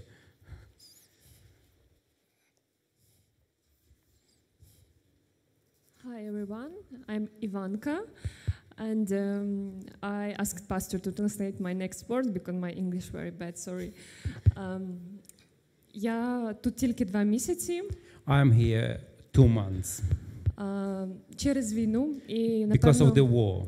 Я, напевно, ніколи не забуду ці звуки війни, як вони звучать, і буду їх пам'ятати до кінця днів. I will never forget the sound of the war. I will remember whole my life what is the war. Але я вірю, що Господь зі мною, і Він з тими людьми і рідними, які залишились зараз в Україні. But I believe that God is with me and with the people who are still stay in Ukraine.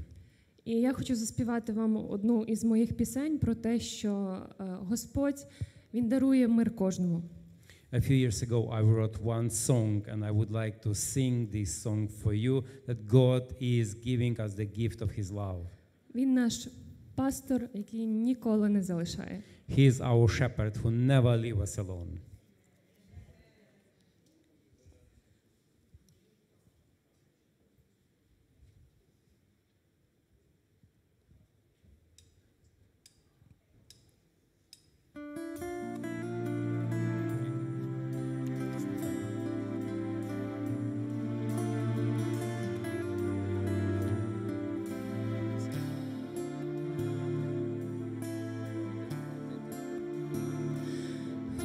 Господь мій добрий пастир, не боюсь я йти за ним в житті своїм, стремлюсь, ти сила моя, ти радість моя, лиш тобі є зміст мого життя.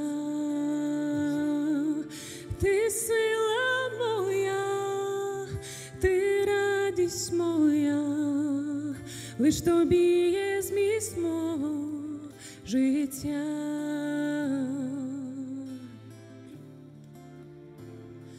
Твоя рука завжди мене веде, вона від зла й нещастя збереже, як навіть паду, зі шляху зійду, відчуватиму руку Твою, як навіть паду, зі шляху зійду, відчуватиму руку Твою.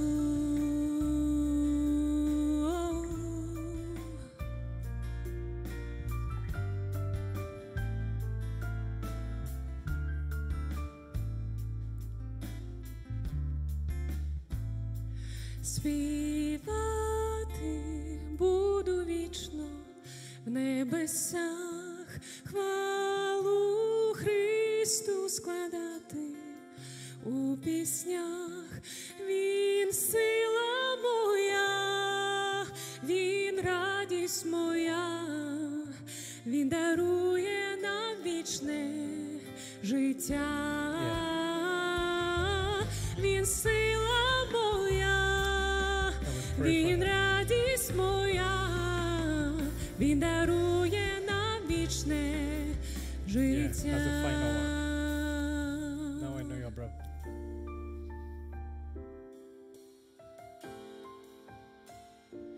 Він дарує нам вічне життя.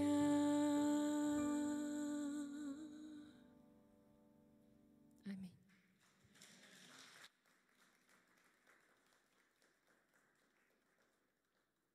Amen. So as we bring the program to a close, we're just going to take this last bit to ask Pastor a few questions, and then we're going to ask our brothers and sisters from Ukraine to join, and then we're going to pray with them. So, Pastor, final questions coming to you now. What project? Because I know you go to Ukraine, and I think it's very dangerous what you do, but you do it out of faith because of the love you have for the people. You gather or bring together all these provisions and you travel miles. You drive, right? You drive from England to Ukraine to deliver supplies and then come back and take more.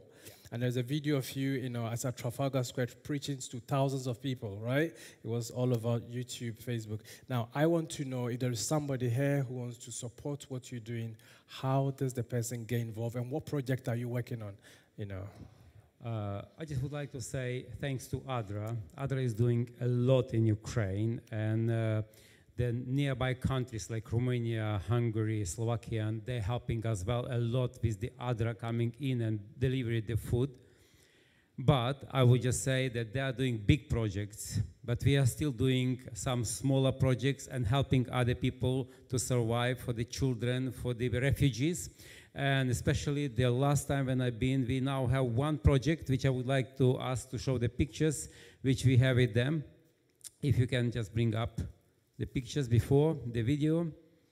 Yeah, this is the kindergarten which our church has bought in Kolomea. And if you can see this part of the building, and if you can have another slide as well on the other side, this corner we choose to refurbished, and we can put the 14 people, 14 refugees to stay there, because at the moment they are staying with the people at home.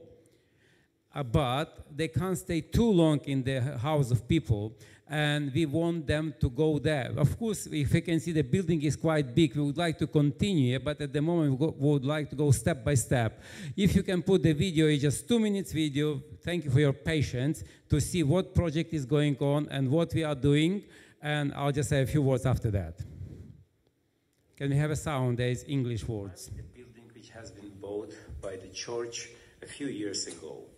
At this time, we try to accommodate refugees in this building, and we need to finish this project. In this place is going to be a showers and bathroom. Here is going to be a toilet. In this room is going to be a kitchen and dining room. As you can see, quite a lot already has been done, but needs finishing. We have here a large bedroom. Here we have another large bedroom.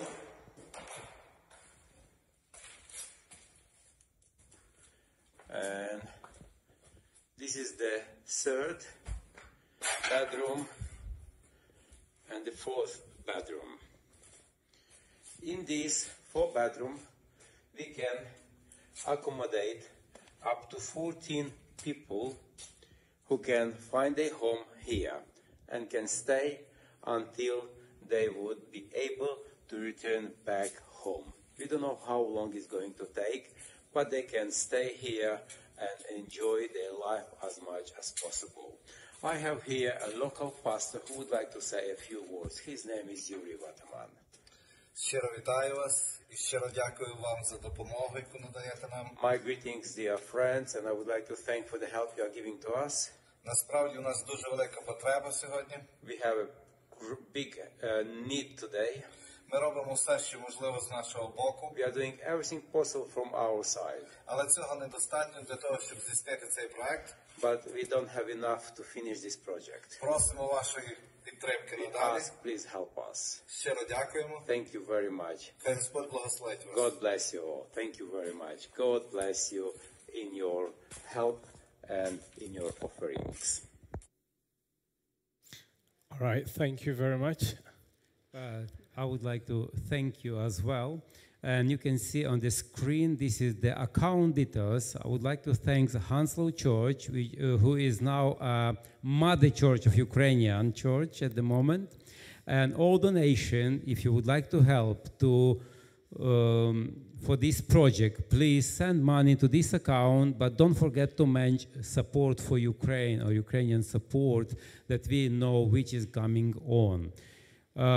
Thank you very much. Can I just say one more word? I would like to also ask everybody who can watching us today on the UK, if you would like to help as well for the Ukrainians, there is a program, Homes from Ukrainians. Please contact Elder Andrew. Can we have another number? Contact Elder Andrew on this number and say that, yes, we can accommodate 1, 2, or family, or whatever we can do, however we can help.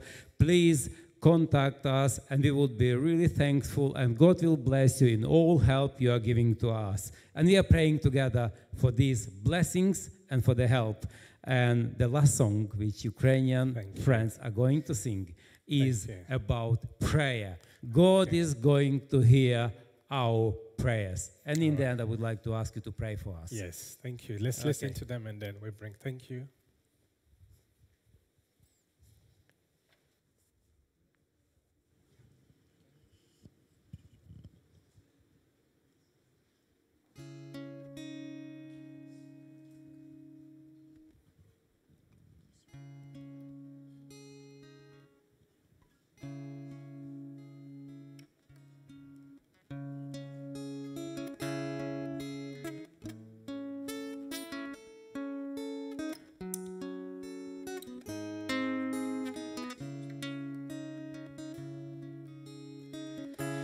моя молитва нехай лине до тебе, наче хімія, і серце лине безупинно, чудовий твій небесний край. Боже, я молю за Україну, Боже, молю тебе за людей, ти їх прости, ти їх спаси, і милість свою нав'яви. Боже, я знаю, що ти будеш з нами, в храмі своєму, під небесами, радість і мир ти дарував, життя за людей віддав, силу життя нас записав в своєму слові живому. Ти для життя веління дав, щоб люди всі молились тому, хто на хресті за них вмирав.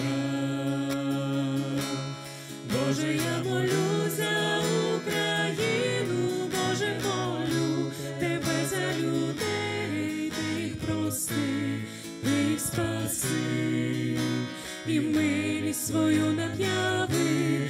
Боже, я знаю, що ти будеш з нами, в храмі своєму, під небесами, радість і мир ти дарував, життя за людей віддав, книгу життя нас записав.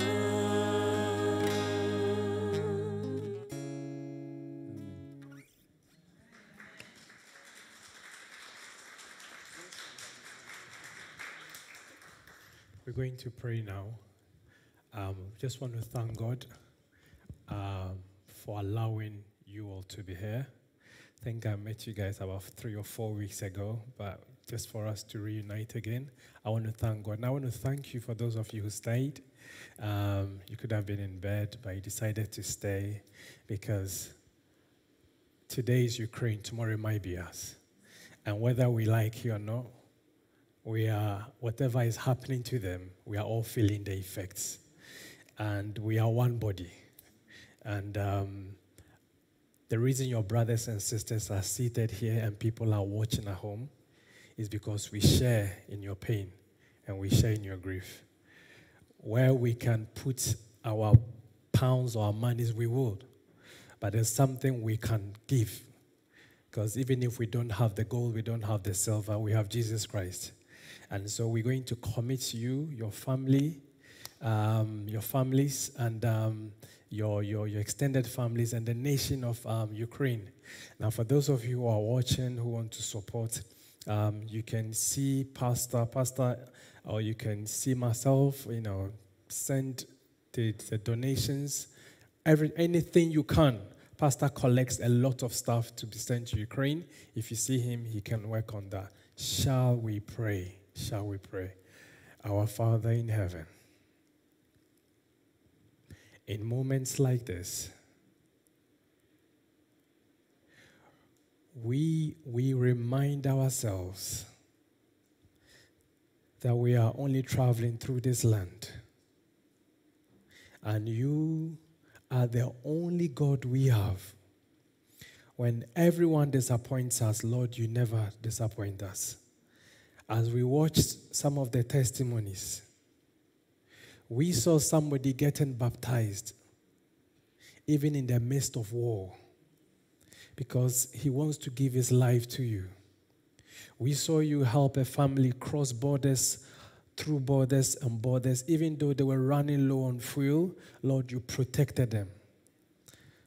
Pastor has been on his journey to Ukraine and back. There's been rockets flying on top of his car, but Lord, you brought him back. It could have been anything different, but Lord, you've protected your people. And you've protected and blessed so many. But this evening, as we stand here, our prayer is that, Lord, you would reach out. Reach out to the families in Ukraine. As we are speaking now, we know there are families who are there crying and dying because, Lord, there's nobody to care for them. There are some of them who have run out of food. Some of them who have no hope for medicine. Some of them who have completely lost hope. I pray that, Lord, you would provide. Lord, when we say you provide, we know you provide. So regardless of where they are, Lord, your word says even when we make our bed in hell, Lord, you are there. So regardless of where your people are, we pray you stretch forth your hand. Take them, watch over them, provide for them, protect them. Let the presence of the Holy Spirit be felt in their hearts. And bless the families here. They are also, the direct families here, they are struggling. Some mothers can't go to bed because they don't know what's happening to their families down there. But continue to hold all of them. And even as they travel, as they tend to support, Lord, I pray your Holy Spirit to continue to lead them and keep them. Thank you so much for hearing our prayers. In Jesus' name, amen. I will pray in Ukrainian. Добрий Боже, ми щиро дякуємо Тобі за те, що Ти любиш нас. Незважаючи на те, що ми знаходимося в великій проблемі, в катастрофі, у війні, але ми відчуваємо підтримку нашої сім'ї в цілому світі. Ми бачимо, як Ти любиш нас і через наших друзів підтримуєш нас, як духовно, так фінансово, так і матеріально. Господи, прости нас, якщо ми щось не навчились через те, що сталося з нашою країною. Нехай Дух Ти Святий дасть нам мудрість, щоб ми могли зрозуміти Твою любов, могли зрозуміти, що Ти хочеш навчити нас сьогодні та прийти до Тебе. Просимо Тебе, щоб Ти благословив всіх, хто сьогодні має потребу в цьому, особливо тих, хто сьогодні страждають в Україні, хто знаходиться у місці війни. Просимо Тебе, Господи, щоб Ти благословив всіх, хто буде пожертвувати для того, щоб Твій народ, Твої діти, щоб люди, які залишились без хати, могли мати де жити, щоб мали що їсти. Благослови кожну руку, що буде дарувати. Дякуємо за те, що ми мали цю можливість служити Тобі у місті з народом Твоїм сьогодні вечором. Нехай Дух Ти Святий благословить кожного із нас. За все Тобі слава. Амінь. Thank you for the great opportunity to have this great program for Ukraine. Thank you, Nana, for inviting us here. Thank you so much. Thank you. Feel free, shake hands with your brothers and sisters here. Have a good night and see you tomorrow morning at 6, right, for the morning devotion. God be with you. Thank you so much.